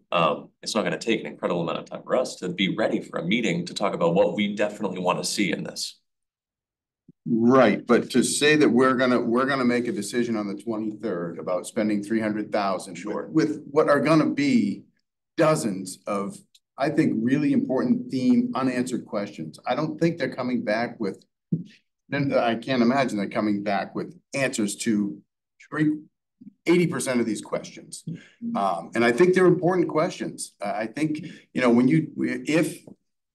to suggest that, well, we don't know what we're taking for trees, there's gotta be some kind of way to have a sense for, yeah, we might lose 30 trees, or we might lose 10 trees, or no, we don't think we're gonna touch a tree. There's gotta be some sort of because that changes the character of the town entirely when you're coming into Orono. I love some of the renderings. They look really cool, but if it's barren and all the trees that are currently there, I don't love it, you know? And I think a lot of people feel that way. That's fair. So I think we have to, there's gonna be answers that well, I'm gonna be one vote, but there's gotta be answers that I think we're gonna have to hear. And we may get to, I gotta say this, we may get to that by the 23rd. And we may get so close by the 23rd that you might just say, let's just bring this back for the first meeting in October with these 3 or 4 more refinements. Yeah. Bumping this to definitive timeframes is what I'm trying to get us to. Yeah. This unknown, and we just need more, and we don't even know where we're going or where we want to end up. In order for the staff to be able to manage this with their consultants, we got to know where we want to end up. This is a timeline that can keep moving and we can keep adjusting, but at least we got something to start with. And that's kind of what we're hoping for. And truthfully, I think that's the way I hear from you. I think it's a great question. I think it's one we caught. Could they give us a guess? And that's what it would be. Absolutely. That you're going to lose. And, you know, we're not talking end for end because there's not many trees on the far end. And but in the downtown corridor, the historic district, you know, you might lose 20 trees. Yeah. And I think and that's not a statement of fact. That's a hypothetical. You're getting emails tonight. Yeah, I know. Okay, mark those streets tonight. Listen to mark those streets tonight on his way home. I think that's great. I think that's really like important because I do think that even when it's not possible to say, is your specific tree going to be gone? They should have an estimate of how many they think are likely to have to go in a range. And it probably depends on which plan we go with, right? There's probably less trees that are going to be lost if we don't need a protected bike lane from the cars. And there's probably more trees that are going to be lost if we do. That's the truth. It's a hard truth. I wish it wasn't, but I'm guessing that it's likely to be that way. And putting those out there clearly for the public and for us is important. I have one thing that sort of tags on what Jacob was saying. Beyond this issue of talking about themes in the public comment, I also do think that it's financially important to have a point of comparison, which is not like if we did nothing, like if we do nothing and then the sewer breaks and we have to rip up the street. For me, the point of comparison that I would like as a financial figure might be very different than others. I'm just going to say the one I would personally like is the most consistent themes I heard from the public were better crosswalks all on Main Street with push button lights and hopefully raised speed bumps. That's the biggest one I heard. The second one I heard was get the telephone poles out of the sidewalks, right? And then the third one was make better bike lanes, which could be anything from banning parking on Main Street so you don't have to zip around parked cars to creating a protected bike lane. But the first two are pretty concrete and clear. And I would like an estimate of what it costs us to just do the raised crosswalks with push buttons and speed bumps and get rid of the telephone poles in the sidewalk. Just that. So I know like that's the minimum the town seems to want. And it would be helpful to me to know what is that minimum cost. For all I know, that comes out close to 3 million. And then it's a pretty darn easy decision. Or maybe it's 1 million and then it's a harder decision. So I would like some point of contrast that is the bare minimum communities seem to want as a price point to compare to. Yeah, but it's hard to say what is the bare minimum of the community. I mean, it's hard to put, like, you can't say town wants this, the town, it's hard, it's very hard to say, but it's very difficult to really articulate those things. And then I don't know how you put a price, truly estimate those things between now and September 23rd. Maybe you can, maybe you figure it out. Yeah. I mean, ballpark, like 1 million, 2 million ballpark. Yeah. I think it's important because there is also an assumption we're making. I get it. It's this cool opportunity and I'm really excited by the opportunity. Don't get me wrong. I think it's great that there's this great opportunity to do something with the Route 2 corridor, but we also have to compare, like, what is it people are trying to accomplish in the project? And if the top things cost way less than the whole project, that's something to at least look at before we make a financial decision, in my mind. Maybe I'm the only one, but that's for me. I would agree with that. I do think we probably have to have further discussions about the raised. I like them. I like their, but I've heard as much negative feedback on, you know, our EMS vehicles and whatnot hitting those things. So I think but for sure, a theme was, we need some more crosswalks, and they like the lighter Safer ones. we just did 4 on Forest Ave, so that seems like we know what that costs to me. That shouldn't be a big ask. Holes on a sidewalk, I don't know. And I think, you know, people, better bike lanes or concern over bike and pedestrian safety. That said, I still would like to see how that's quantified. You know, what's better than what, but that's a deeper discussion, I guess, but it is a theme that everyone's liking, or everyone seemed to refer to, so. And feel like we get that in design, which is the whole purpose of this process, is to get into a design and that's where you start to get the answers to those kinds of things. To me, that's not the case. To me, it's our job to have a back and forth between our contractors and us, with us continually saying, here's the themes we're hearing from our community, and them continually giving us information. And I don't think it's we say nothing until the last second. I just don't. And I feel like it's a really big process point that in these processes coming up, where there are other public meetings, I would really like it in our process commitment to the public, that we don't hold public meetings unless we're going to expect from the contractor some kind of response back that says, here's the themes we heard that we're going to try to address. And the council always has a discussion of our own about what themes did council hear. And if they don't match, we figure out why they don't match. I think it's irresponsible to the public to hold public meetings and not do both of those things after every meeting. And if it's not in our current contract, I respect that, but I want it in future contracts. Because I just don't like holding public meetings and then saying, we heard a lot of minutia, but we made no sense of that minutia and came up with, you know, themes. Well, So I think the best example of us doing that in my time on the council was the work we did particular survey we did around the town manager search, and the data we got out of that from Sonia, she led.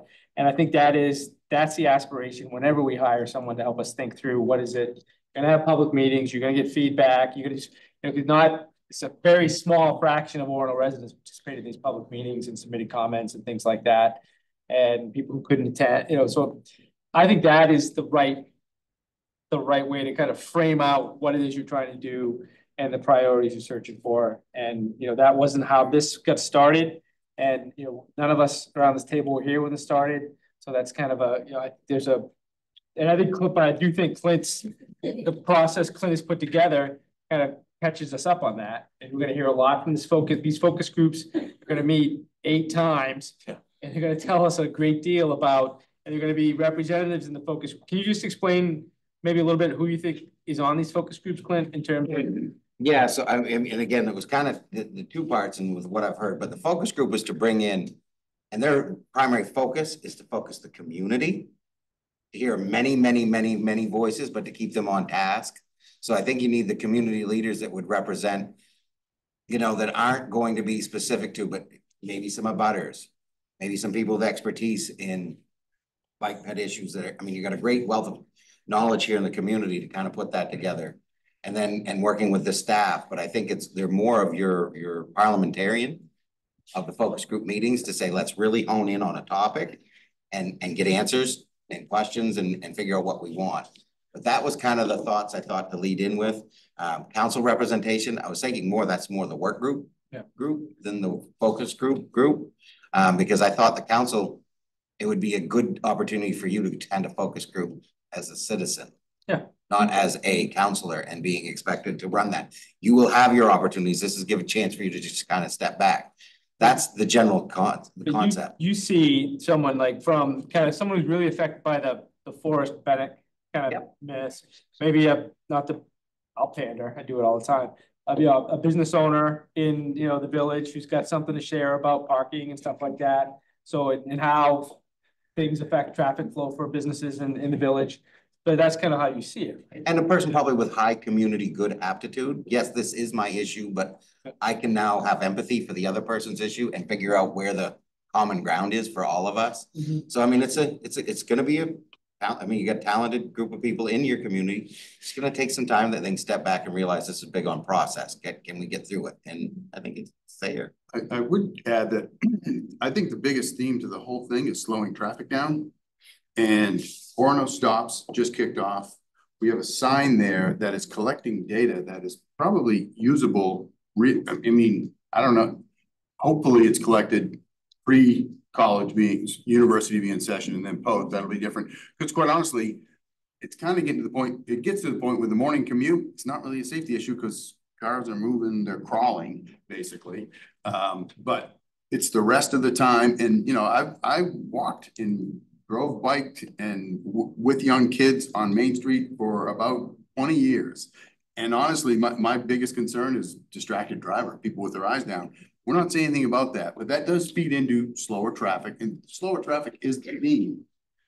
So is a $30 million project going to be what is going to slow the traffic down, or is what we're doing with Orono stops maybe creating reputation? And again, if we're the data tells us right now that 90% of the cars cresting that hill are doing 35, then we know we have a problem that is solved through enforcement, right? You enforce that for a couple of weeks, whether it's warnings and then tickets or whatever, warnings first, but you enforce it, the reputation is there.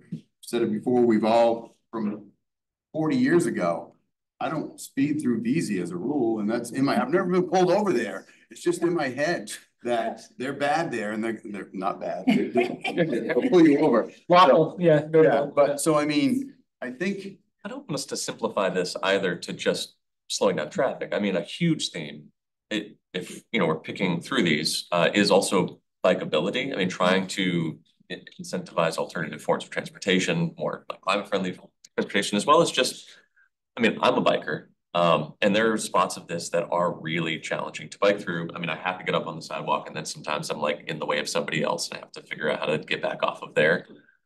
Trying to create more sensible bike lanes in whatever way that makes sense all across this route. It seems to me, I mean, reading these, that's also a big priority. Mentioned again and again. Agreed, and I think we heard a lot there. We have two schools of thought on the rotaries. Like, sure, somebody with a kid doesn't want their kid in its mixed traffic, and agreed that is also a theme. But again, the hardest part of Main Street is people parking in the street, right? We've got nice bike lanes on all of Main Street. The bridge is an issue, and parking is an issue. Yeah, I'm just saying. I mean, I think I do want to see us come into. Well, I want us to send our concerns in a way that we can all look at together, and then come into the 9th meeting, coalescing around what we really definitely, as a council, see here.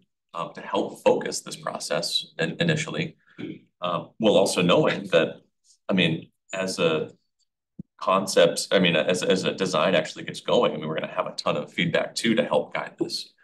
I mean, I'm interested in seeing this go forward, but I definitely want us to have this meeting on the 9th so that we can give as much directed focus as we can. I would like to understand, as far as we keep saying we're going to have all this feedback, and there's 2 spots where there are public input.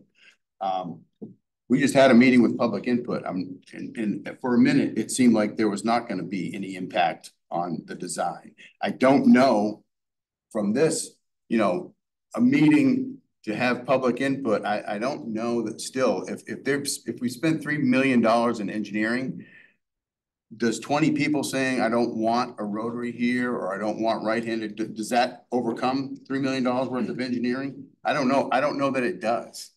So there'll be an input, but what they do with the input is the most important thing, and I don't know how that works. Yeah, I mean, we've got. I mean, it's not like a design comes and then we have all these focus groups. I mean, that's not really what the process looks like here. Yeah, it's this one. Is it correct, Clint, that this is the state's method? Right. To Leo's question on the line, the outline you gave us of the schedule down in the yellow section, and maybe there's one sooner I missed, but I see one in the yellow section that says specifically, council sends a letter outlining takeaways from informational meetings. So I think you are trying to build in, Clint, the expectation that after every informational meeting, council has follow-up work to do to communicate back to whoever that is at that point, MDOT, right? And I understand MDOT has authority. And also we have to get through a public hearing and we have to approve our eventual 3 million part of the project. So I would assume they care when we say, we clearly hear that our community isn't gonna like it if you don't do this. So please do it, because otherwise we may not be able to pass this. They must care once, I mean, or is it true that they could get to the end and say, we don't want your 3 million, we're just gonna go forward on our own? They can't, right? They have to have a match from us, right? I don't say never and speak in confidence when it comes to them, but I find it very highly unlikely that without our 3 million, they're gonna implement a design project of this nature. They're just gonna say, all right, goes on the shelf. There's tons of them down there that they have. Someday it'll be ready to go, and then they'll redo the estimate, and the community comment will be, why is it now 6 million and not 3 million? It's like, well, it's been 15 years and paving costs are up. And this, it's sort of built in that you're trying to build it in. Maybe there could be one after both informational meetings. I only see one. Maybe there can be one after wherever the second informational meeting is. But oh, there's an optional second. Yeah, and I did that because their second one says that depending on how things go in there, they were concerned that it may or may not need the additional. Process-wise, Clint, I think they're needed after what are called public meetings on there, not what are called informational meetings. Yeah. Because they say after the public meetings, that's where they're looking for input.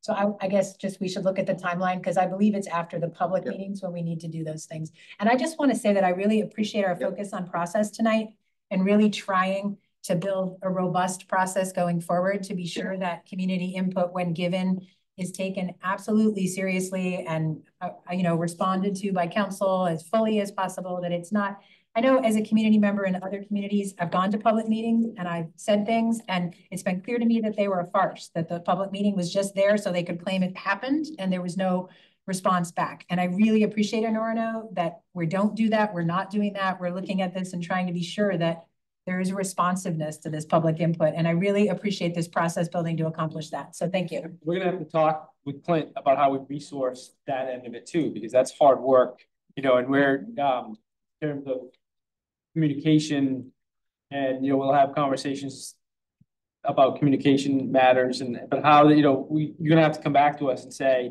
you know, the council wants to, you know, wants this at these critical junctures to have feedback to the community about what was heard, and listen, and this is how it impacted the process. So you're gonna have to let us know.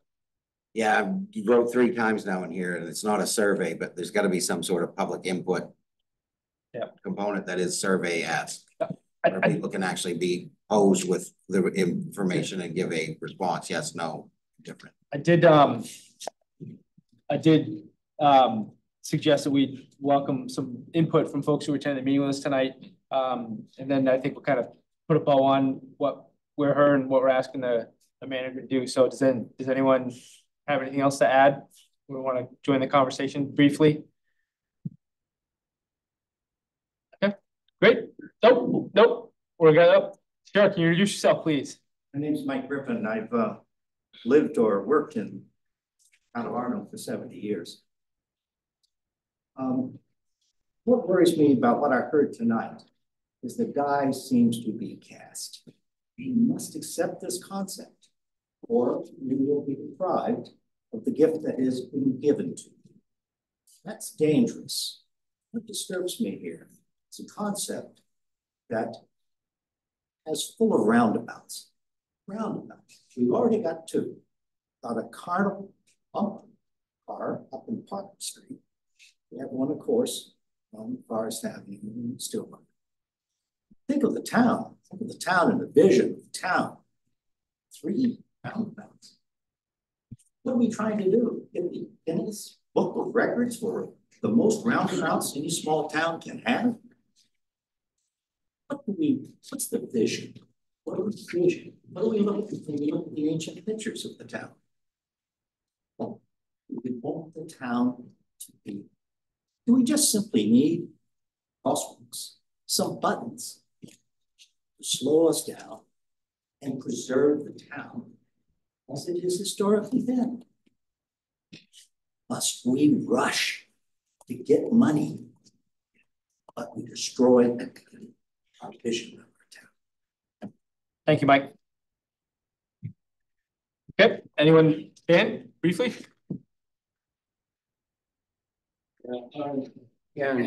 Again, what Caroline said was very important. Now, this week, I'm actually going to walk with James Dubé. He's going to walk and show his pens, his markers, where he is thinking that he will have difficulty with. So I haven't walked that with him, so I can't really say this meeting is important to express that. I'm also going to have a friend join us as well, so there'll be several people there walking it with him. So what is he going to say? And you know, we can make assumptions. And, my concern is that is this the last public comment for your meetings, or this is just associated with the first meeting? I'm slightly confused. We're talking about a topic, and because we're somewhat informal and we have these committee discussions, we invite people who have something they want to share to oftentimes participate in the discussion. There'll be another formal public comment period at the end, something that hasn't been, you know, can't be repetitive. We're not going to talk about the thing you talked about at the first part of the meeting. But if you have another topic that you want to share that's not on our agenda, that would be an opportunity for that. Well, thank you very much. Sure. But where this is all related to this highway, I mean, commerce, Route 2. Again, the input from James Dubé, which is a major landowner along this way. Yep. And I think it's very relevant. It needs to be present, and it can't be. It's such as the nature of his life at this time. He's not here. We're here every other Monday night. We post our agendas, come here on the 9th. And I mean, if there's information from that discussion, I think it would be helpful to come in on the 9th when we're talking about it. Well, the critical nature of this time-wise, which we were just discussing, it's very important. Mr. Griffin, excellent points. And, you know, the very nature of our community, you know, these turn circles, they're from a foreign entity. And so, in other words, if you look at the comp plans that come out of the UN and Agenda 21, now 2030, turn circles are their cup. They love those. They actually go forward to implement it. Oh, sure, we're going to do this. We're going to hold a badge on our chest saying, that a boy, and destroy our community. Mike has a good point. We heard him. Griffin has a great point. Where is treasure of the community? In our bike lanes, we're making bike lanes, you know, and all this other stuff. It's a foreign group of people. I think Orono compromise. Here's a time constraint. Very, very good point. Okay. Thank you. The time constraint is an issue. It's a fish hook. What is behind all of it? Thank you, Jen. All right. So I think do we have somebody else? I'm sorry. Yeah, come on. Yeah, it's my first meeting, so. Yeah. Okay, what's your name? I'm Ann Fonzo Rosebush. And in coming here for the first time, I felt very much like this was going to be a very rushed thing through by this 23rd and everything. And I also thought that if you really talk to the people in the town of Orono, how many really want this? And I don't, but that's beside the point. I think that what Mike said is very strong, and I think that it shouldn't be rushed through. I think it should be more of the people knowing what's going on and having a say in it. Do they really want it?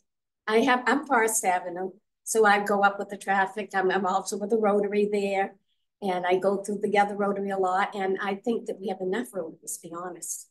But I think that it should be discussed a lot more and not pushed through. Okay, thank you.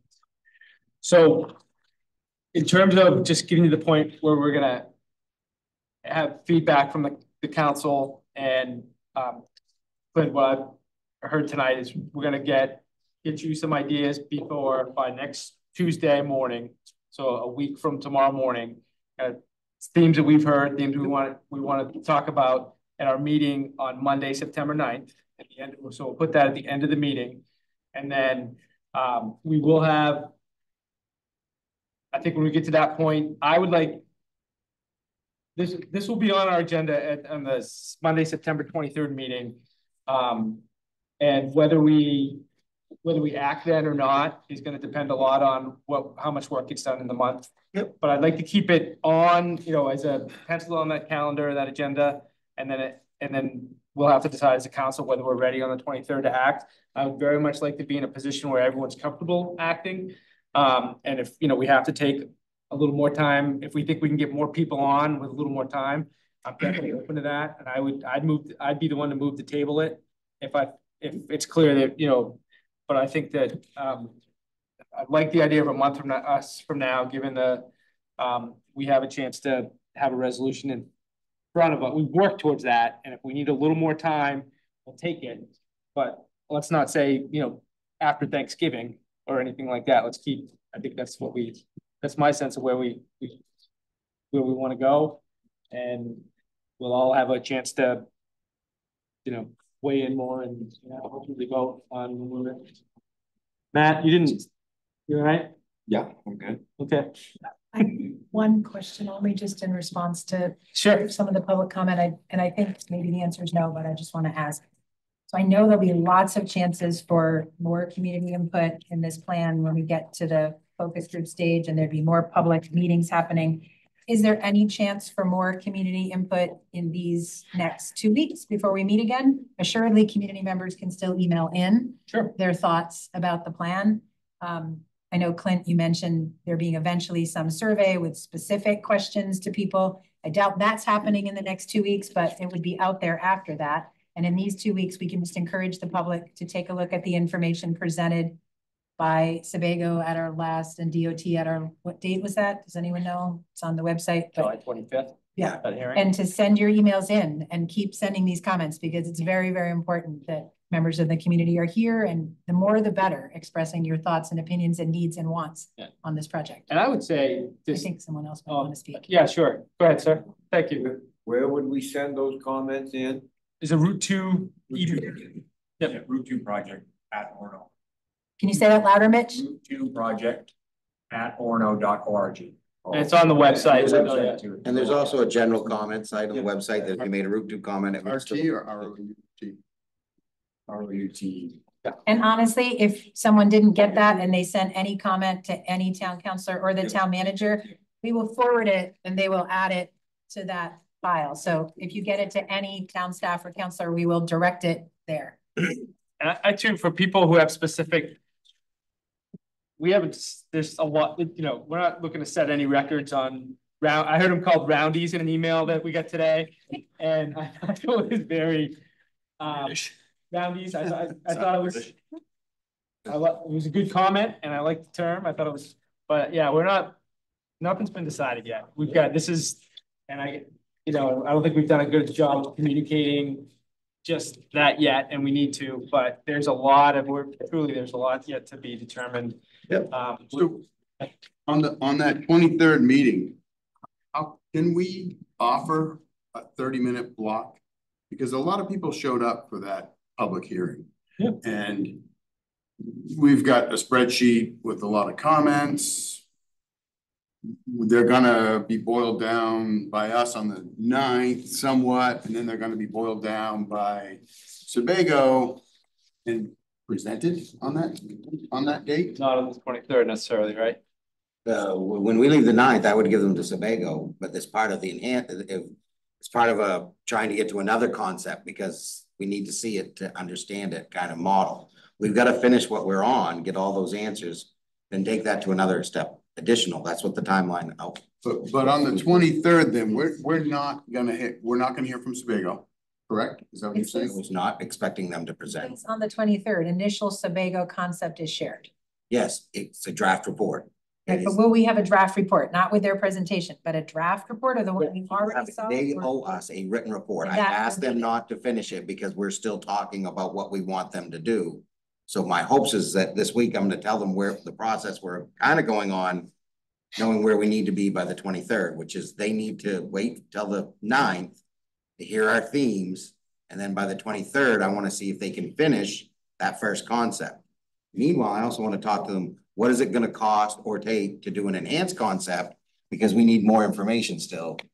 And that's what I'm thinking is where we're headed. And that's going to be more money that we would have to figure out how to fund. And hopefully through ARPA and something, who knows what's hoping with all our projects, but we can find it. But we're making more decisions to get better information and better information is going to have some costs. So we hope that there'll be a written draft report by the 23rd. We hope, but there will not be a formal presentation on the 23rd. No. I'm clear. Thank you. So I mean, so we're gonna have a written report and be asked to make a decision to spend the 300,000 and move forward. And there's really not an opportunity for the public that did participate to have any true dialogue with the date. No, that's the timeline. You need more time with the timeline. Take a look at the timeline. Yeah. After the 23rd, it kicks off an 8-work-week period where we've made a commitment to $300,000, but we're not gonna let them go forward and do any design till we come back with an enhanced report, taking that concept to another stage. And if we don't like it, you get another pullout point right there. But again, we're buying a lot of time using all of our ability to work, not in a sense to rush it, but again, to also understand that we're in about month 18 of when this project originally kicked off. And you may not have had the best process to this date, but there's been a lot of work done to get us to here. And they have timelines and objectives and goals that they have to meet to the taxpayers in the state of Maine and the federal government as a whole. So we got to tell them if we're in on this project or not in a sense to rush it or change it, but in a sense to keep the process moving. As long as we're moving, I think they're with us. If we're stalling, which I'm trying to prevent us from looking like. So commit 300,000 to keep moving. But we've committed that. That means we're committed to the engineering, which is a $3 million project. And what I'm telling you is in that 8 weeks, they're not going to hire a firm, start their work and do anything. They'll get all the things done. It's going to take them a lot of time. I'm leveraging that we're ready to go. We're going to get our stuff done. You know, we're going to get more stuff done. And they now know that may mean we get, we're reversing our decision.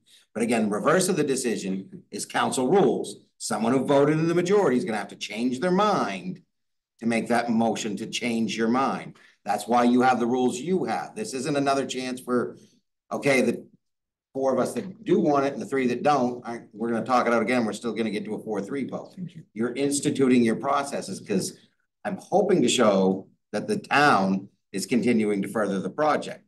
We can't get answers to the what ifs of if we don't commit, what happens? Where will we win? How much time do we have? They're not answering them. Not because they don't want to. There's so many other projects in the queue. They're waiting for the project people, all these other 15 towns to come to them and say, we're ready to keep going. Jacob? I will, so I just want to be careful about, saying that we're rushing this process through. Yes, there are some deadlines. However, we started with the public meeting back last spring that I participated in before I was even on the council about what we wanted to see.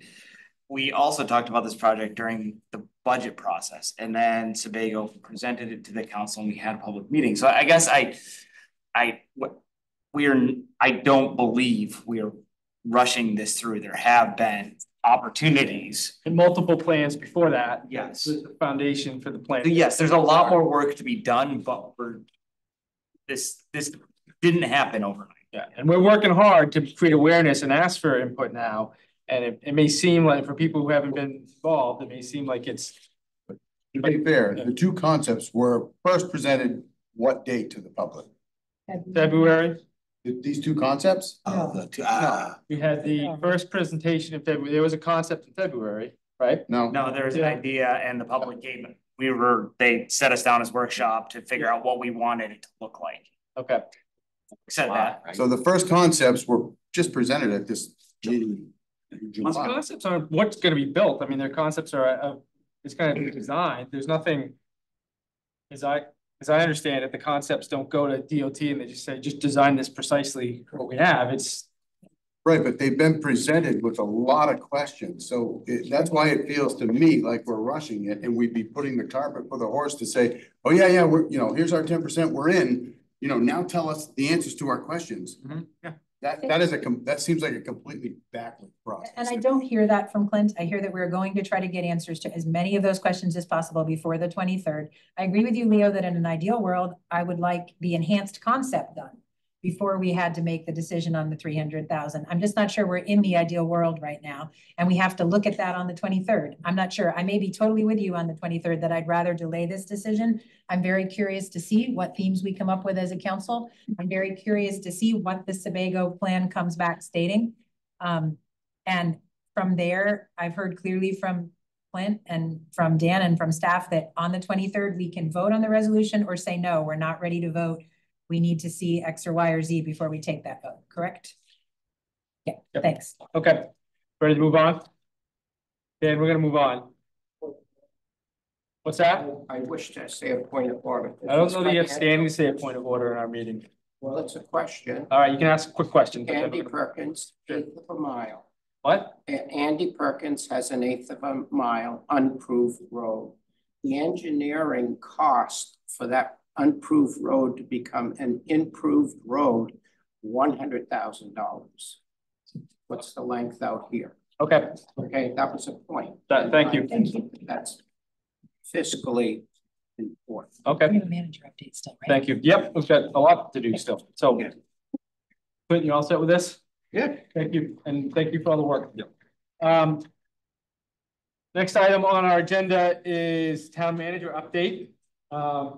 Let's hear from the town manager.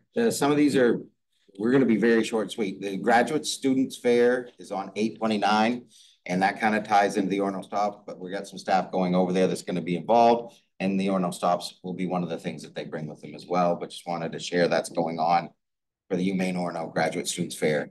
Pickleball, we've already done it, so we can skip. I didn't know if it was gonna hit, so we left it in 2 places just in case. The Orono Stops press event, media advisory and stuff happened this afternoon, 12:30. Very well attended. We're probably all been on the news by now. So we'll see it maybe at the later hour or first thing in the morning. But again, I was generally very pleased and wanted to share that I think the staff came together very well. Great community up kind of spirit to it. And it was nice to see a big bus and a police cruiser sitting out there just kind of presenting the whole topic. We had every bus driver in the region there. We had a lot of parents. We had people from the school, staff. I really appreciate it. Yeah. And the youngest maybe volunteer police officer perhaps ever in Orono. We do have an opening, right, Dan? We can, don't look any further than the town of Orono for that young man that was there today. Oh, in the horn the whole time. This one, notice on contracted ALS support services. We have a contract that says if we have mutual aid agreements, we have a rate, but your fee schedule says there's a rate that we have to provide ALS services to businesses that are in neighboring communities, or if a community is contracted with a business. That rate was not being used. We reviewed it and we sent a letter notifying them that the new rate takes effect in a month. And it's a significant increase, but we were undercharging. It wasn't an issue where we're increasing the rate. The ALS is for those who advanced life support. So if what happens if they don't have the right certification on their ambulance, when they get to a certain line where they have jurisdiction, someone with that has to meet them and escort them. And Orono's been doing this. Other communities have been dropping some of these organizations. We're continuing to help, but we reviewed the fee schedule and said, no, this council adopted this fee and that's what you're supposed to be paying. So just wanted to update you. If you hear about it, we're going to raise the rates for what we did. Same thing, probably going up. Is that what the rate is going to the higher rate? Yes, it was around $100 flat, $150 flat fee. It's now $500. Which is the rate that we are paid or pay out. That's what we charge them to give them support. Yeah. And so we're going to increase our revenues. And we'll see what happens with that. And it's more market sensible. That's what other. Agreed. Yeah, so we're just letting you know. Yep. Sewer rate discussion got moved to 9/9, you know that.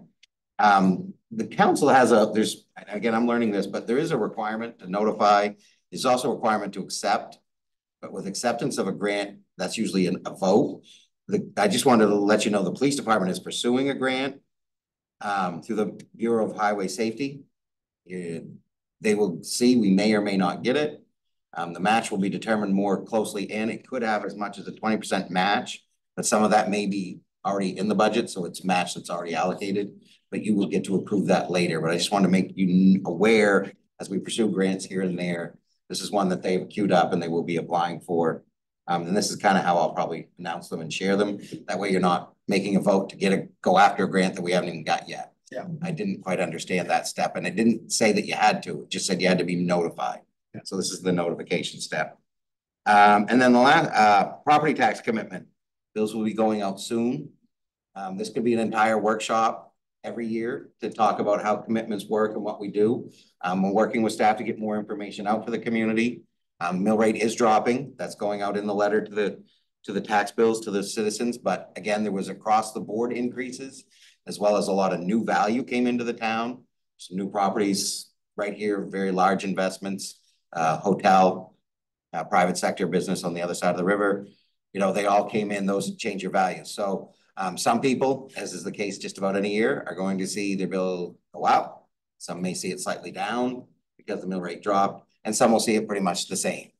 So you kind of get that net effect across the board. But you will see a lower mill rate, but the lower mill rate, again, that just makes it equitable. The mill rate doesn't set your tax bill. It makes sure you're equal.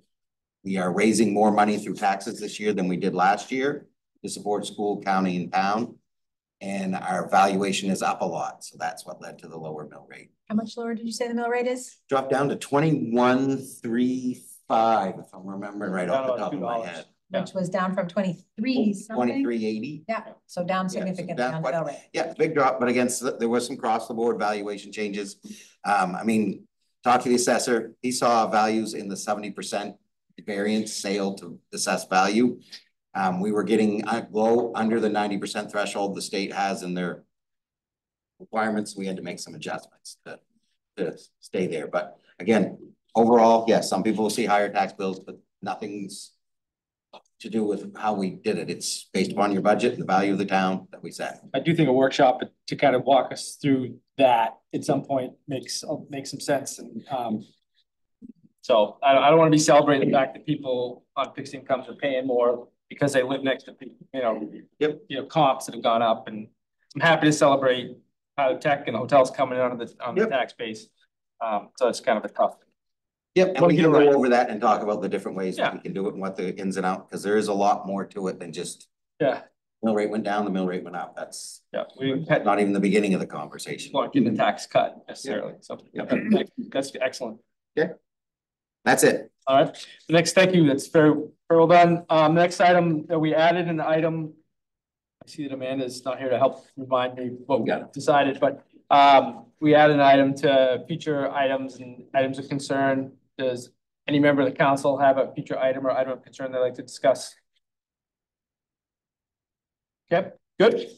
We'll close that piece out. And I think the last piece that we have with the public, we are going to come back in after our executive session, probably to act. So if it's important to you to see us act on an item coming out of executive session, stick around. But we do have a public comment, a final public comment. It can be on an item that hasn't been discussed already in today's meeting. Dan. And you're limited to 5 minutes or less, please.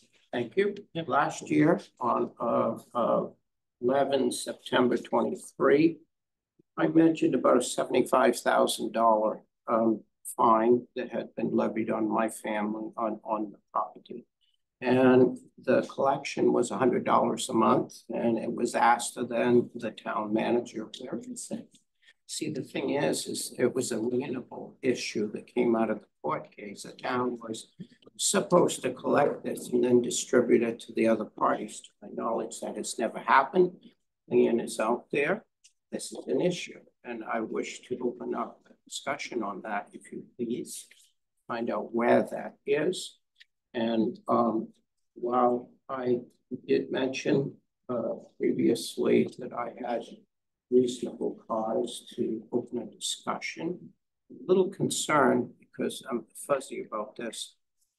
Out of council meeting, if two councilors meet, that's not an appropriate thing. Is that right? Three. Yeah, two of us can meet, and three of us meet, and then us can meet if we're noticed. Yeah, if we're noticed. Can meet if it's a noticed meeting. Excellent. Excellent. So if you would get back to me as to who to talk to, what the protocol, how to do this to open up that discussion, I would be very much appreciative. Are you asking for a meeting with councilors? Yeah. Okay. Would be appreciated. Yeah. Thank you. Again, think you guys are doing a good job, but there is another part to this. There's this, the finish of this. The executive meeting doesn't have the other regular town components in the agenda. This is the time to discuss those issues. Is that right? I'm not sure what you're asking. Can you Public comment. Yeah, we're in public comment now. Yes. Yep, second time. And this is a time to talk about an item that hasn't been discussed previously. So I think I covered those points. Yep.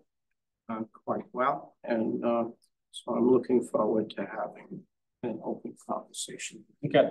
Thank you. When we make sure we have, Clinton has your contact information so we can arrange to, I'd certainly be happy to meet with you Wonderful. outside of a meeting to talk about your concerns and to better understand. It's hard to follow it in this. I'll be honest. It's hard for me to follow in this type of setting, but I am not without a little bit of complication. I know. That's what makes, yeah, I like that. Okay. Is there any other public comment in the room this evening? Thank you for turning out. It's been, appreciate you having you here. And Pete, do we have any hands raised? Not at this time. Okay. Please stay tuned. We have a lot more work to do. So thank you. All right. And at this point, I will entertain a motion to move into Second. Second to move. Well, I mean, I gotta Go into executive. No, we're going to executive session pursuant to 1 MRSA section 405-6D to discuss collective bargaining with AFSCME Council 93.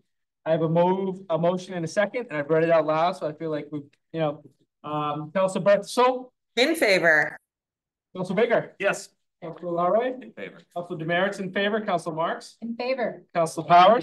Councilor Kenny. In favor. Okay, we're going into executive session. We will be coming out of executive session to act. So we'll be back on the Zoom, right, Mitch? Okay.